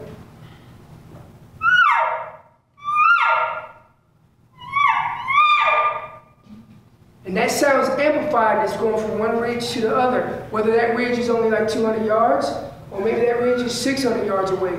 But what I will tell you is when I'm using this tube to amplify that cow sound, it reaches out over on the other side. And when it hits the other side, it sounds like this. And that sound, when that sound carries, it sounds just like that on the other side of that basin. Now, when I do use a tube, it sounds more like a mature cow. Maybe that cow is 6, 7 years old, we don't know. I'm not a biologist. I can't tell you exactly how old that cow may be. But I use a tube, and then I might mix it up with elk and calf communications with, a mature cow with the calf, which sounds like this.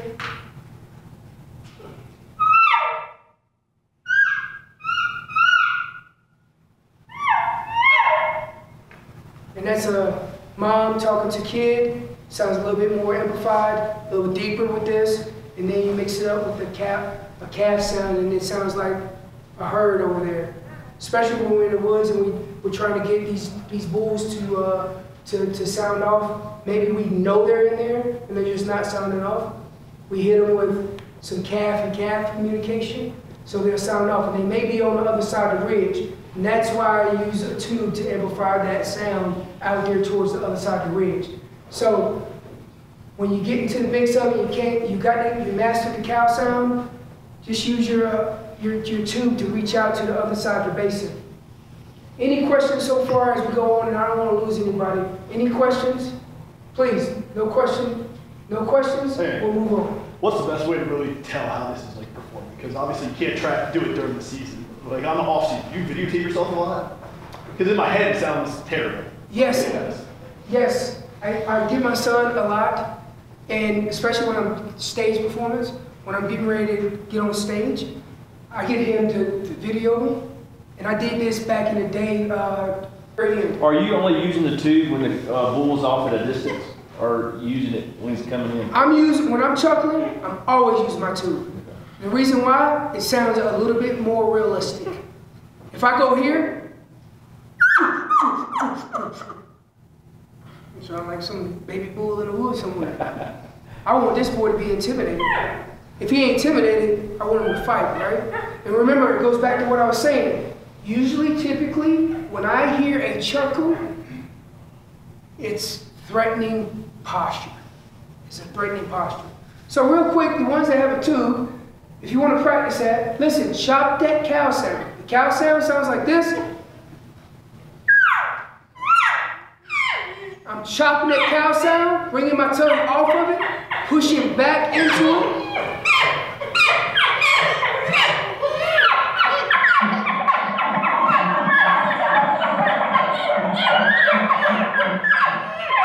Listen.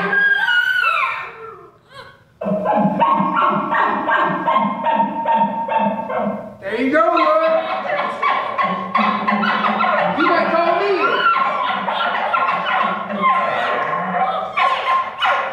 All right. So remember that cow sound's chopped in half. Cow sound. Chuckle is cut and chopped.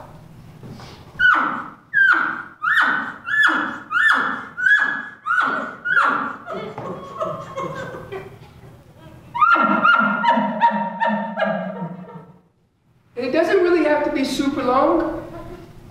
It doesn't have to be super long. You can hear these bulls and they'll go like this.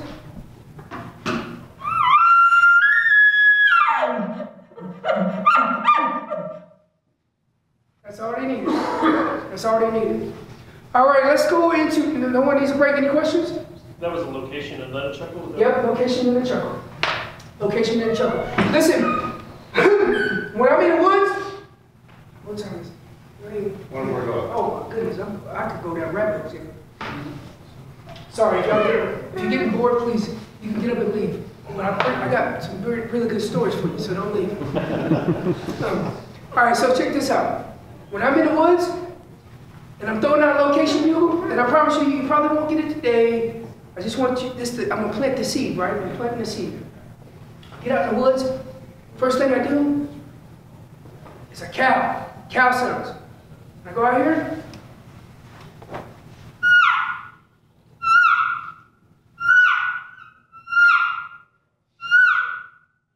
And I listen. You don't give them the answer, I follow back with the location view.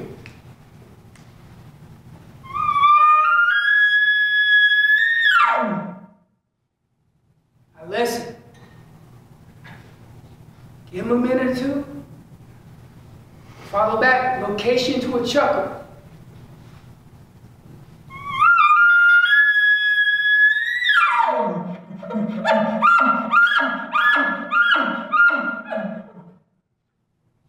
I listen. Most of the time, if he's going to answer, he's going to answer between that location view or that location to a chuckle. If he doesn't, I might mix up a cow sound in between both of those views, right? All right, let's go into grunts. Now, as I said before, that chuckle is a fighting posture. A grunt is elongated chuckle. Elongated chuckle. Sounds something like this.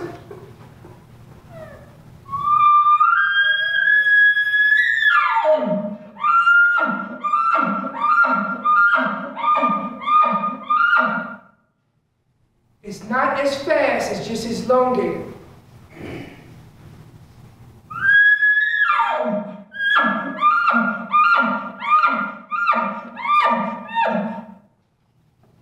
Most of the time, in my opinion, as I said before, it's going to get leaked out and they're going to bash me, right? But I'm going to tell you, in my opinion, what that bull is doing is he usually has cows with him. He usually has cows with him. He's tending to those cows. He's in the breeding sequence, right? He elongates it. He's posturing out to his women. Those cows are his women. So all I'm doing on that grunt is I'm doing this.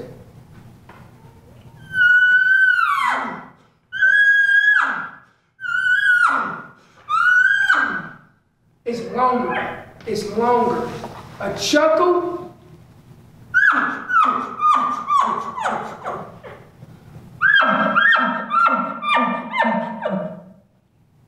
A grunt.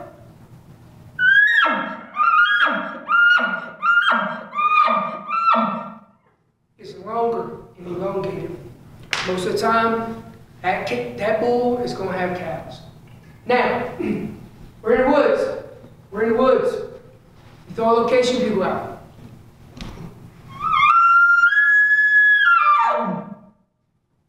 He answers back with.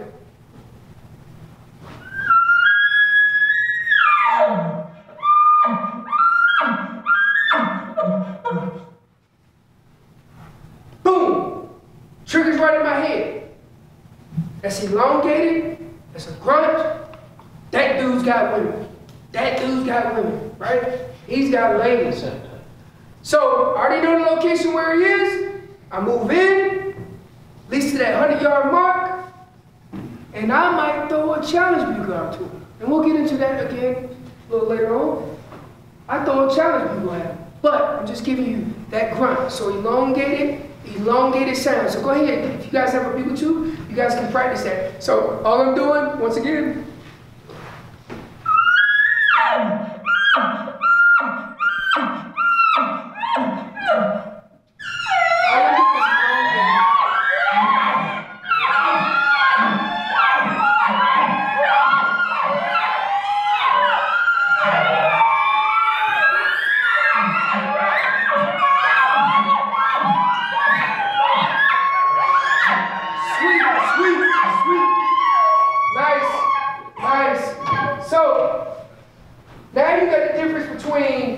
a chuckle,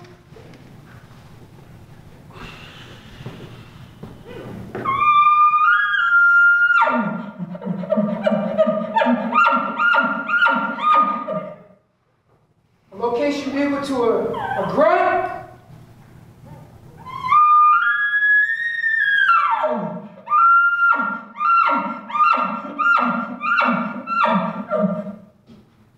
and then both of those add into what I was going into next, which would be a lip ball. A lip ball is a little bit more advanced call, and you're going to sputter your lips when you do it. Some people have a very, very hard time. This is an advanced call. So I moved in on that bull that gave me that location to a grunt. I got within 100. I didn't say anything. Sneaky ninja. Got in. And I hit him with a lip ball. And all I'm going to do is sputter my lips with it. And I try to keep it real short and sweet. And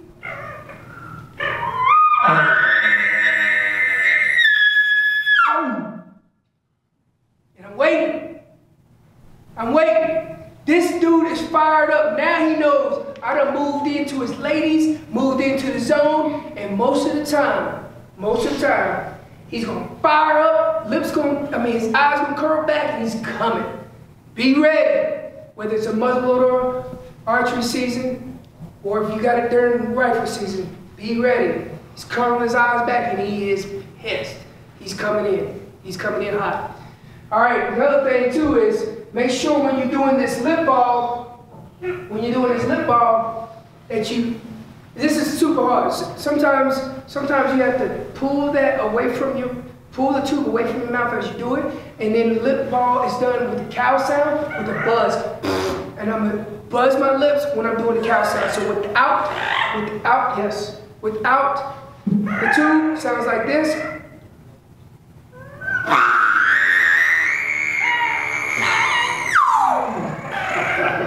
Right? Listen, it takes a lot of practice to do this. It takes a lot of practice to do this. But remember this. If you can go with your lips and then control, all I'm doing is controlling the cow sound. So the cow sound, now I'm putting my lips. And I blow air into it. I'm going to tell you, it took a very long time for me to get this. It didn't take him very long. Hey, you want to do a lip ball? It didn't take him very long. But you know what it took? It took lots of practice. So my son's gonna do a lip ball. Go ahead, go catch your bugle to a lip ball.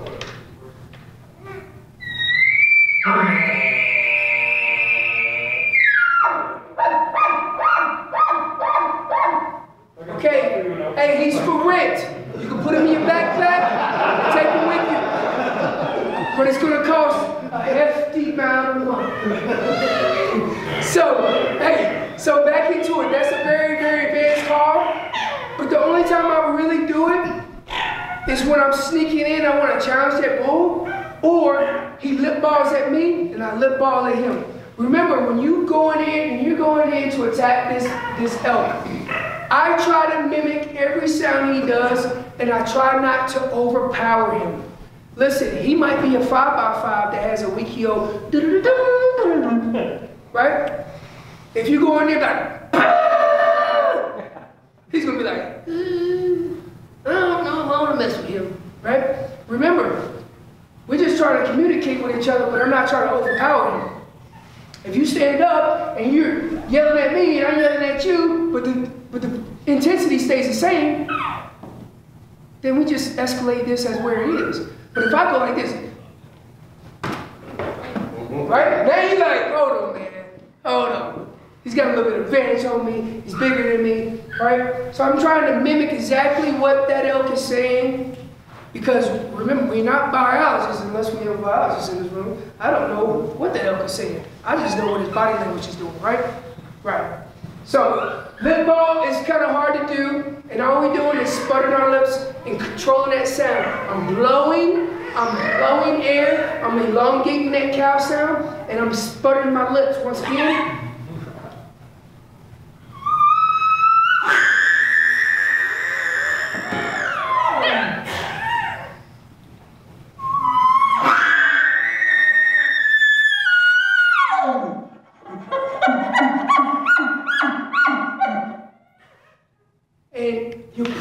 You practice that buzz once you get that cow sound. So it's the bugle, it's just the location bugle, but then I add in the.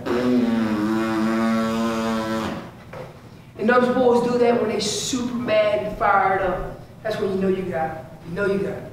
All right, let me go into the next one. I think we're gonna wrap this up. Okay, barks. Barks, and then I'm gonna wrap it up with questions, answers. What do you do when this and that? I got one more thing I want to explain to you guys that I do in the woods that's very, very, very, very effective. I'll use my son. You got your bugle too?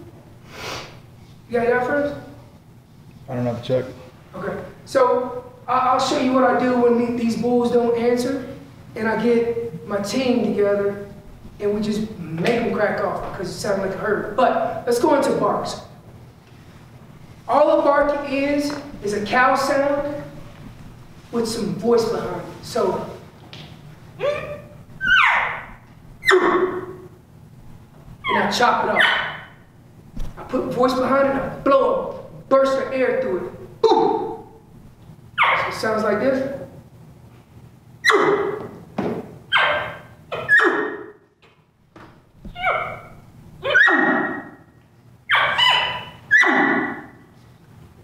And I'm chopping it off. Boom!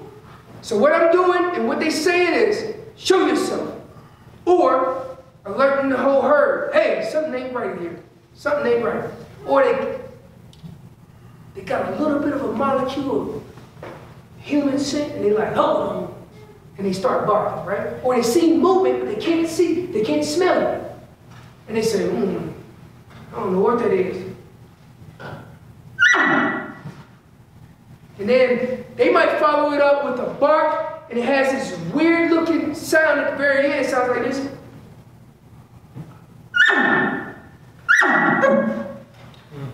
It's like a double bark, right? And they just alerting the crowd and telling them exactly what is going on. Like, I don't know, man, something ain't right. Now, I explained this scenario early in, and I told you I'd bring it back up. I bring it back up.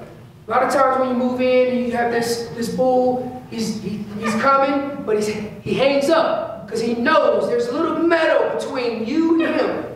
He should have seen you by now. He should have seen you by now. And a lot of times he'll bark.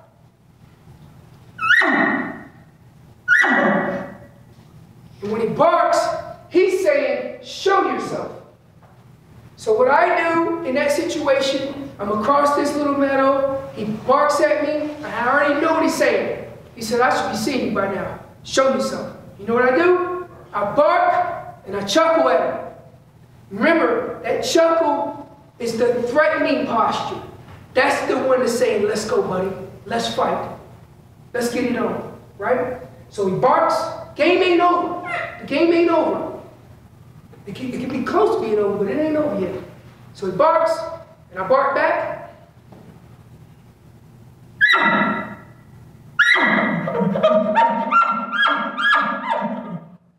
Remember, he can't see me. I can see him. He can't see me. And then he sits there, and then he starts pacing. He starts pacing. You'll see it. Sometimes he'll come in. But usually in the moment that he barks is the moment that he's facing you, and he might only be 60, 70 yards. Frontal shot. He's coming in, he comes in another 5 yards. He's 60 yards. If you're good with your archery equipment and you trust yourself, you can make that shot. He's clear and open. So he barks.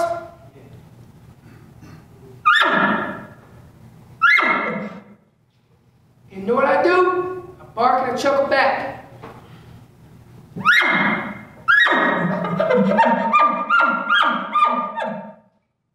He sits there, he's pacing. What does he do? He turns broadside. Boom! I got him.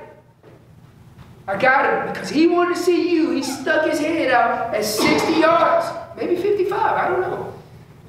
And then he turns broadside. As you bark and chuckle, he turns and gives you that window of opportunity. That's when you take it. Especially when you have a partner with you and your partner's the shooter and you bark and chuckle back at him. The game is not over when he barks. Everybody thinks the game's over. Game's not over. You just make sure you bark back to calm the herd down. So if that cow comes in, because she will, she comes in, she sees movement, she's coming to your car, she barks. You just bark back. Bark back, calm them down. And maybe you bark into a bugle.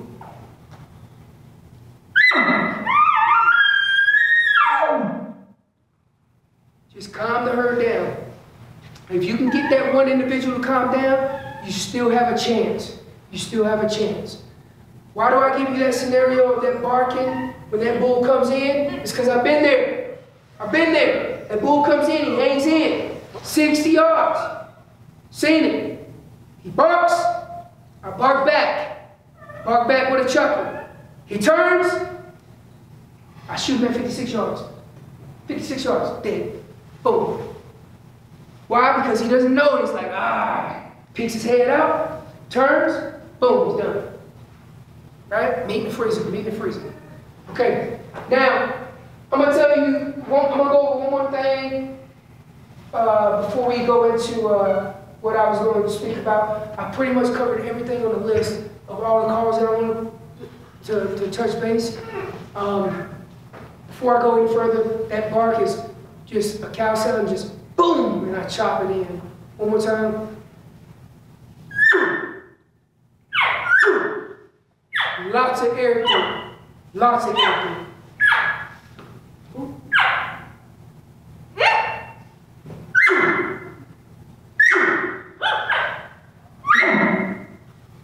I push as much. It's all for my diaphragm, and I throw a little bit of voice in there, so you guys know how to do it. Okay. All right. So I wanted to cover this scenario. I didn't write it down, and I know that in the past I've had guys and gals ask me, what do you do when they are not firing off in the woods and you know they're there? You know they're there. What I do is I use my team. We spread out. We spread out. And all I want to do is sound like a herd. So what I'm going to do is I'm going to tell my buddy Pat, hey, all I want you to do is bugle back to me. I want you to bugle back at him with a lip ball. And all I'm going to do is cow sounds. So now we got two bulls talking to each other and some sweet ladies over here. And we're sounding like a herd. And maybe we'll throw in a breeding sequence where these bulls are breeding. And what it does is it fires off whatever's out there. And if he doesn't sound off after that, you need to move to a different canyon. You need to move to a different draw, because I promise you, if you throw a breeding sequence out there and they don't answer, they're probably not there. And I'm talking about the bulls, right? So, and lo and behold, it's first season and we get them to answer off. I want y'all to hear this real quick.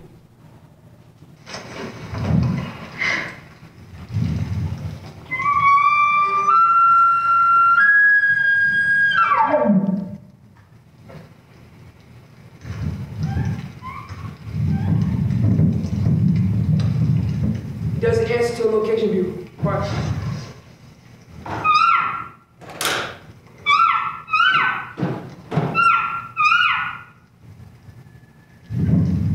Y'all hear that?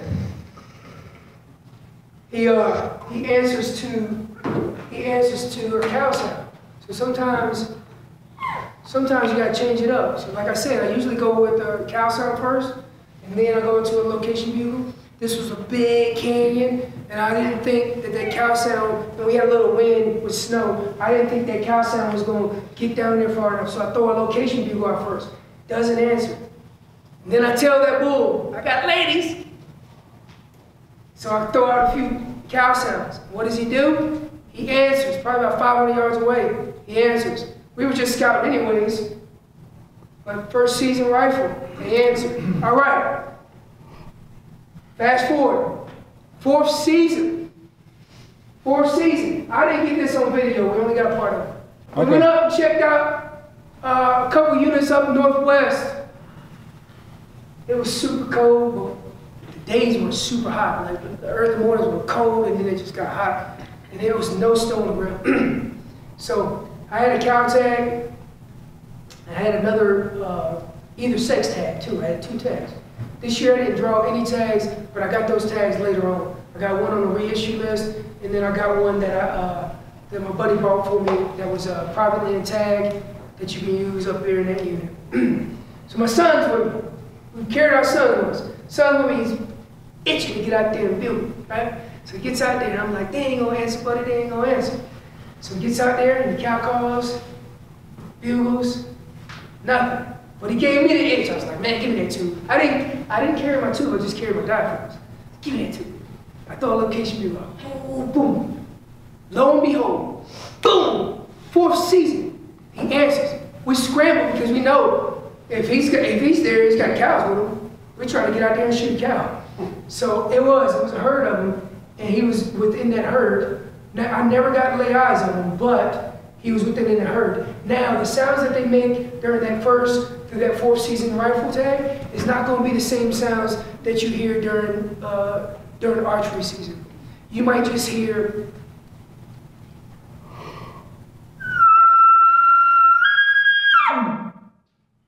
they don't even get crazy with it. Now, during the first season, if you get into, we did, during that first season, if you get a late cow that comes in the estrus, it'll send a herd of elk going nuts. We were on some elk, lo and behold, he shot across the canyon. But I was listening as we make a decision to shoot this bull.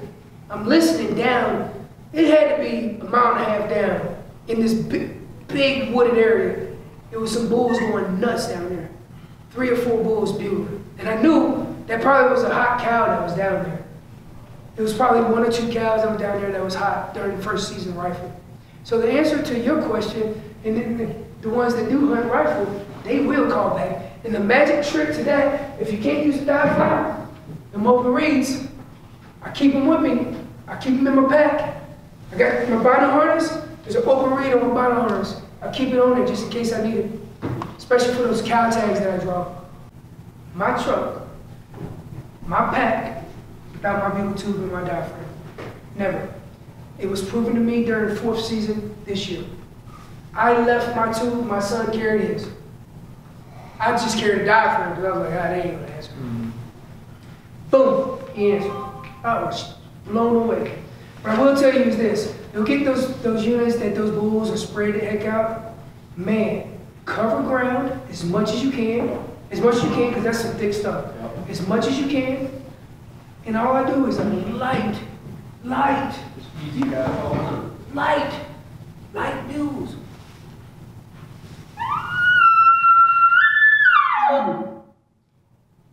Leave it alone. Because if they don't call much, then you don't call much. Yeah. Right? And then I might go into some lost calf sounds. Not crazy, just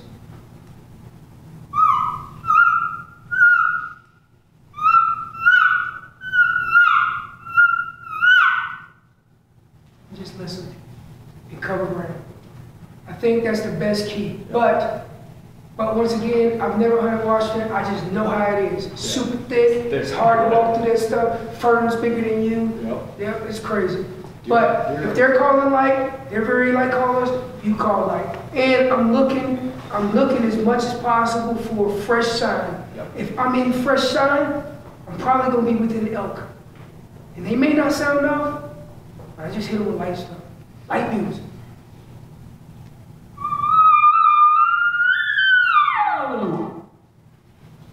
I'm over here, buddy, where you at? And then you might get a light response.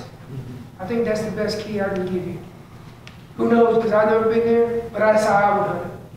Cover ground, light calls. If they don't call back, I'm looking for scat. I'm on the trails. I'm within elk. Fresh rubs, whatever I can look for to know that I'm within elk, and very light on the calls. You thrashing around and all out there? Oh man, I'm a fool out there. Like you got like brush and stuff and like I'm a fool out there. I got a good film of it. We'll get it up on YouTube. I'm a fool out there. This man was all over the place. I'm a fool out there. I'll give you a story real quick. I got 2 good friends that hung with me from North Carolina that I went to school with. One used to wrestle with me in high school, and then the other one used to play baseball, but we all go together once a year in front of us. But they come out of Colorado. They've been coming out of Colorado for 5 years now. They've been fortunate enough to kill 3 elk within the 5 years with me. So we were on this bull just this last year, and I got my one buddy tagged out already, and I got another buddy. He has 3 more days with me because I had to leave and then come back. So we get in this situation where, boom, we're working these heels and tearing these heels apart, and we can't muster a bugle. Next thing you know, I get one to answer. We move in, I let them move up front, patting me or back, and I'm cutting the fool. He is mad and fired up. I'm mad and fired up. Yeah, just do it all to him. So I'm back there busting brush. Remember, I'm doing all this so he don't see me. My shooter's out front. My shooter's out front. All right, so this bull, it was this little, it ain't an avalanche chute, but it's really steep chute, and it has a bunch of like bear brush in it, right? But these elk cut through that stuff, and it's usually a little water that runs through those little draws, and it's green. It's probably the greenest part of the mountain. So we're on one side, the bull's on the other. They wave me over, says this bull ain't coming, so we cut across. And I don't really like to cut across because we're going to be visible on the other side. So we get over the other side. I got my shooter with me. And as soon as I turned my head past this tree, this bull.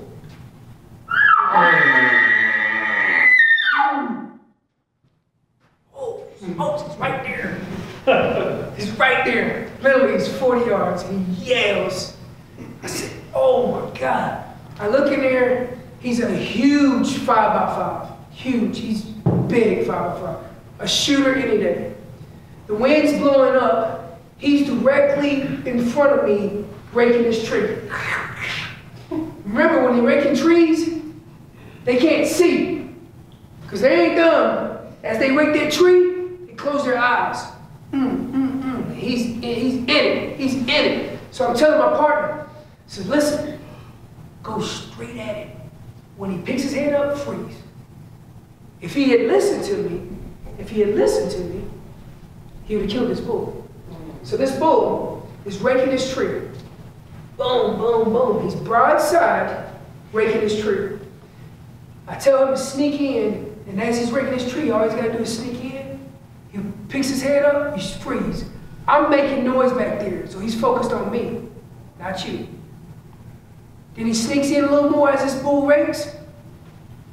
Boom, he shoots him at 20 yards. But instead, my buddy goes, well, it's experience in the woods, right? Knowing what to do at the same time. But all you gotta do is listen to me, right? But he didn't even venture off of a little. It's okay. Live and learn.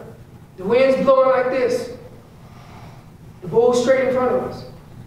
I tell you to go straight, you go straight. Instead, he goes left. He starts sneaking downhill. What happens? Boom! The bull's raking the tree. It stops. I said, oh my God, it's done. Bull's gone. One little molecule of scent. Remember, we've been out there for 8-10 days. We smell like goats. So this bull was gone. But if he had listened to me, he would have got that bull. Answer your question, I am a fool out there, especially when that bull's fired up. Oh, and I'm not shooting? Oh, I'm having fun. I'm having fun. I'm thrashing. I take the biggest stick I can. I'm thrashing, raking this tree, trying to sound like another bull. And at the same time, I might throw some tones in here to sound like this.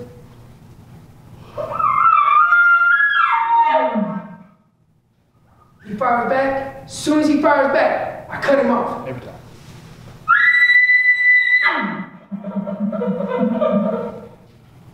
I'm telling him, come on, buddy, let's go. And all you need is when that split moment comes for him to show their vitals, boom, your shooter's got it. I am a fool out here, man. Question? So it seems with a lot of the stories you told us, you're doing a lot of kind of stalking. Do you recommend staying away from like tree stands or tree standing or? No, I am not against tree stands at all. I just got ADHD. I am crazy out there, man. I cover some ground. I'm not against sitting in tree stands. I'm gonna tell you a quick story. One year we hauled in 3 tree stands. 3 tree stands. That was fun. No, that was not fun. We carried in, I think, 2 double stands, which is the big ladder stands. They were 1.5 miles in. Those stands are like 110 pounds. We had carts, we was dragging them in on these water holes. I am not against sitting on water holes. I'm just impatient, and I want action now. So, we set them up on the water hose. Quick story. This water hole I found some years back, it's a big old, like dug up root ball that the tree fell, and it's huge and it holds water in there. It only holds water from September to October. So if it rains a lot during the rainy season, which is usually that July or May, March, June, July, whatever, and the snow melts in there and it rains and it just stays in that puddle. And then usually the area around it is really green. Dude, that area is littered with elk. I've had trail cameras in there, littered with elk. I sat in there, I was wore out. I said, man, I'm going to the tree stand. I sat in there. I didn't take my bugle tube. I knew I was going to go crazy if I did. I was going to get down off that stand and chase him. So I'm sitting in this tree stand and I'm cold and I'm freezing. I don't know what it is about tree stands, man. If I'm not moving, I will freeze. Probably got 4% body fat. That's probably one of the reasons. So anyways, I'm sitting there. Bulls piping off. And I could hear big herd coming in. I could hear it behind me. I don't know why I didn't. This little 5-point comes up with 2 cows. Boom, they stop. They said, oh, snap. They smelled me. But I'm up 20 foot maybe. I see them. I got a window of opportunity to shoot them. But they smell me, so they kind of go off, but they don't go crazy. I said, man, you better stand up, because this big bull's coming. He's coming. I can hear him. So I said, I got everything ready. I'm freezing like this. And I look down, this bull's in. Huge 6x6. So I'm like this, he come in, I draw. There's an opportunity right here. It's a 10-yard shot. I draw, just like this. He comes in. He comes in and sweeps around. He comes straight to the water hole. I don't know why I didn't position my feet. It just happened. I'm mad at myself. I swing in, anchor in. Right here, I got this bull, look at my feet. That is not right. You don't shoot like this. So I swing in, this bull was 360 plus, it's huge. Swing in, and as soon as I let it go, I'm gonna let it go. Look at my feet were planted. I didn't adjust my feet. I missed that bull at 10 yards. 10-yard shot. I don't admit that much, because I can shoot. But I missed a 10-yard shot on a big bull on a tree stand. No, I'm not against tree stands. I just got ADHD. I got to cover some ground. So if you're a little more patient, tree stands can. Absolutely. I set up some tree stands when I know that these elk are in this particular area, and we may have a partner or two that's hunting with us that are just wore out. They've been dogged out, right? So I'll point them in there and put them in a tree stand while we covering ground. And 90% of the time when they sit in that tree stand and they're patient, they're seeing elk. Especially if I got an area where they've been coming in and out. Any questions? Any other questions? Go ahead. So you don't do a lot of calling while you're sitting in a blind for a tree stand? No calling. Listen, if we're sitting on a wallow, big water hole, whatever the case may be, where they're wallowing, you start cow calling, what are they going to do? They're going to come in there and start looking. Now what I do, very subtle, as I'm sitting there, I'll sit there and I might throw a location view out once.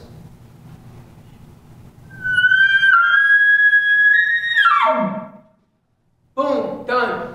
Leave it alone. Leave it alone. Sit there for a little bit. Hour goes by. I might throw out another location view, but I do not get heavy on the calls. Because they're going to come in and they're going to start looking. Because they heard you making all these new sounds and all these cow sounds, and they heard you, so they're going to start coming in looking. I might throw an occasional location bugle, letting them know, hey, I'm over here in the water hole. I'm over here in the water hole, and that's it. Do not make any other sounds, because if you do, they're coming in, they're looking. New Mexico's got some great elk hunting. It's hot as bejesus during September. There's a lot of water holes, and a lot of elk killed off water holes. But they don't make a sound when they're sitting on those water holes. They just let them come in naturally. Why? Because those bulls are thirsty. Occasionally, location bugle, if I'm sitting there all day, which is super hard for me, if I'm sitting there all day, location bugle every now and then. Midday on some of those water holes can be deadly because it's, you know, it could be high 80s, low, maybe low 70s. It's super hot. And those bulls coming in thirsty, as quiet as possible, let them act natural, come in and do what they gotta do. Especially on those wallows where they hit those wallows a lot. Questions? I got answers. I got answers now. All right. Well, listen, hey, I appreciate you guys coming in. Thanks again. Hopefully you guys learned something. Take it from the basics. Cow sounds. Elongate the cow sounds into a location bugle. And you guys will be just fine out there. Remember, every bull, and every cow sounds a little different. Gave y'all an example, the Doug Flutie bull. And I knew that was a person. I just knew it. Told my wife. It ended up being a bull. So make sure before you go anywhere else, you call him in. Call that bull in first. Because everybody's going to sound different. So if you think that you don't sound that good, it's okay. Go out there, try it, and you'll be surprised that you'll call them an elk. They're not super hard to call in. It's those herd bulls that are hard to call in. But you got to get in there and challenge those bulls. Any other questions? Thanks again, guys. Hey, if you got questions, I'm free. I'll stay here for the next 30 minutes or so. All right? Thanks again, guys. Thank you.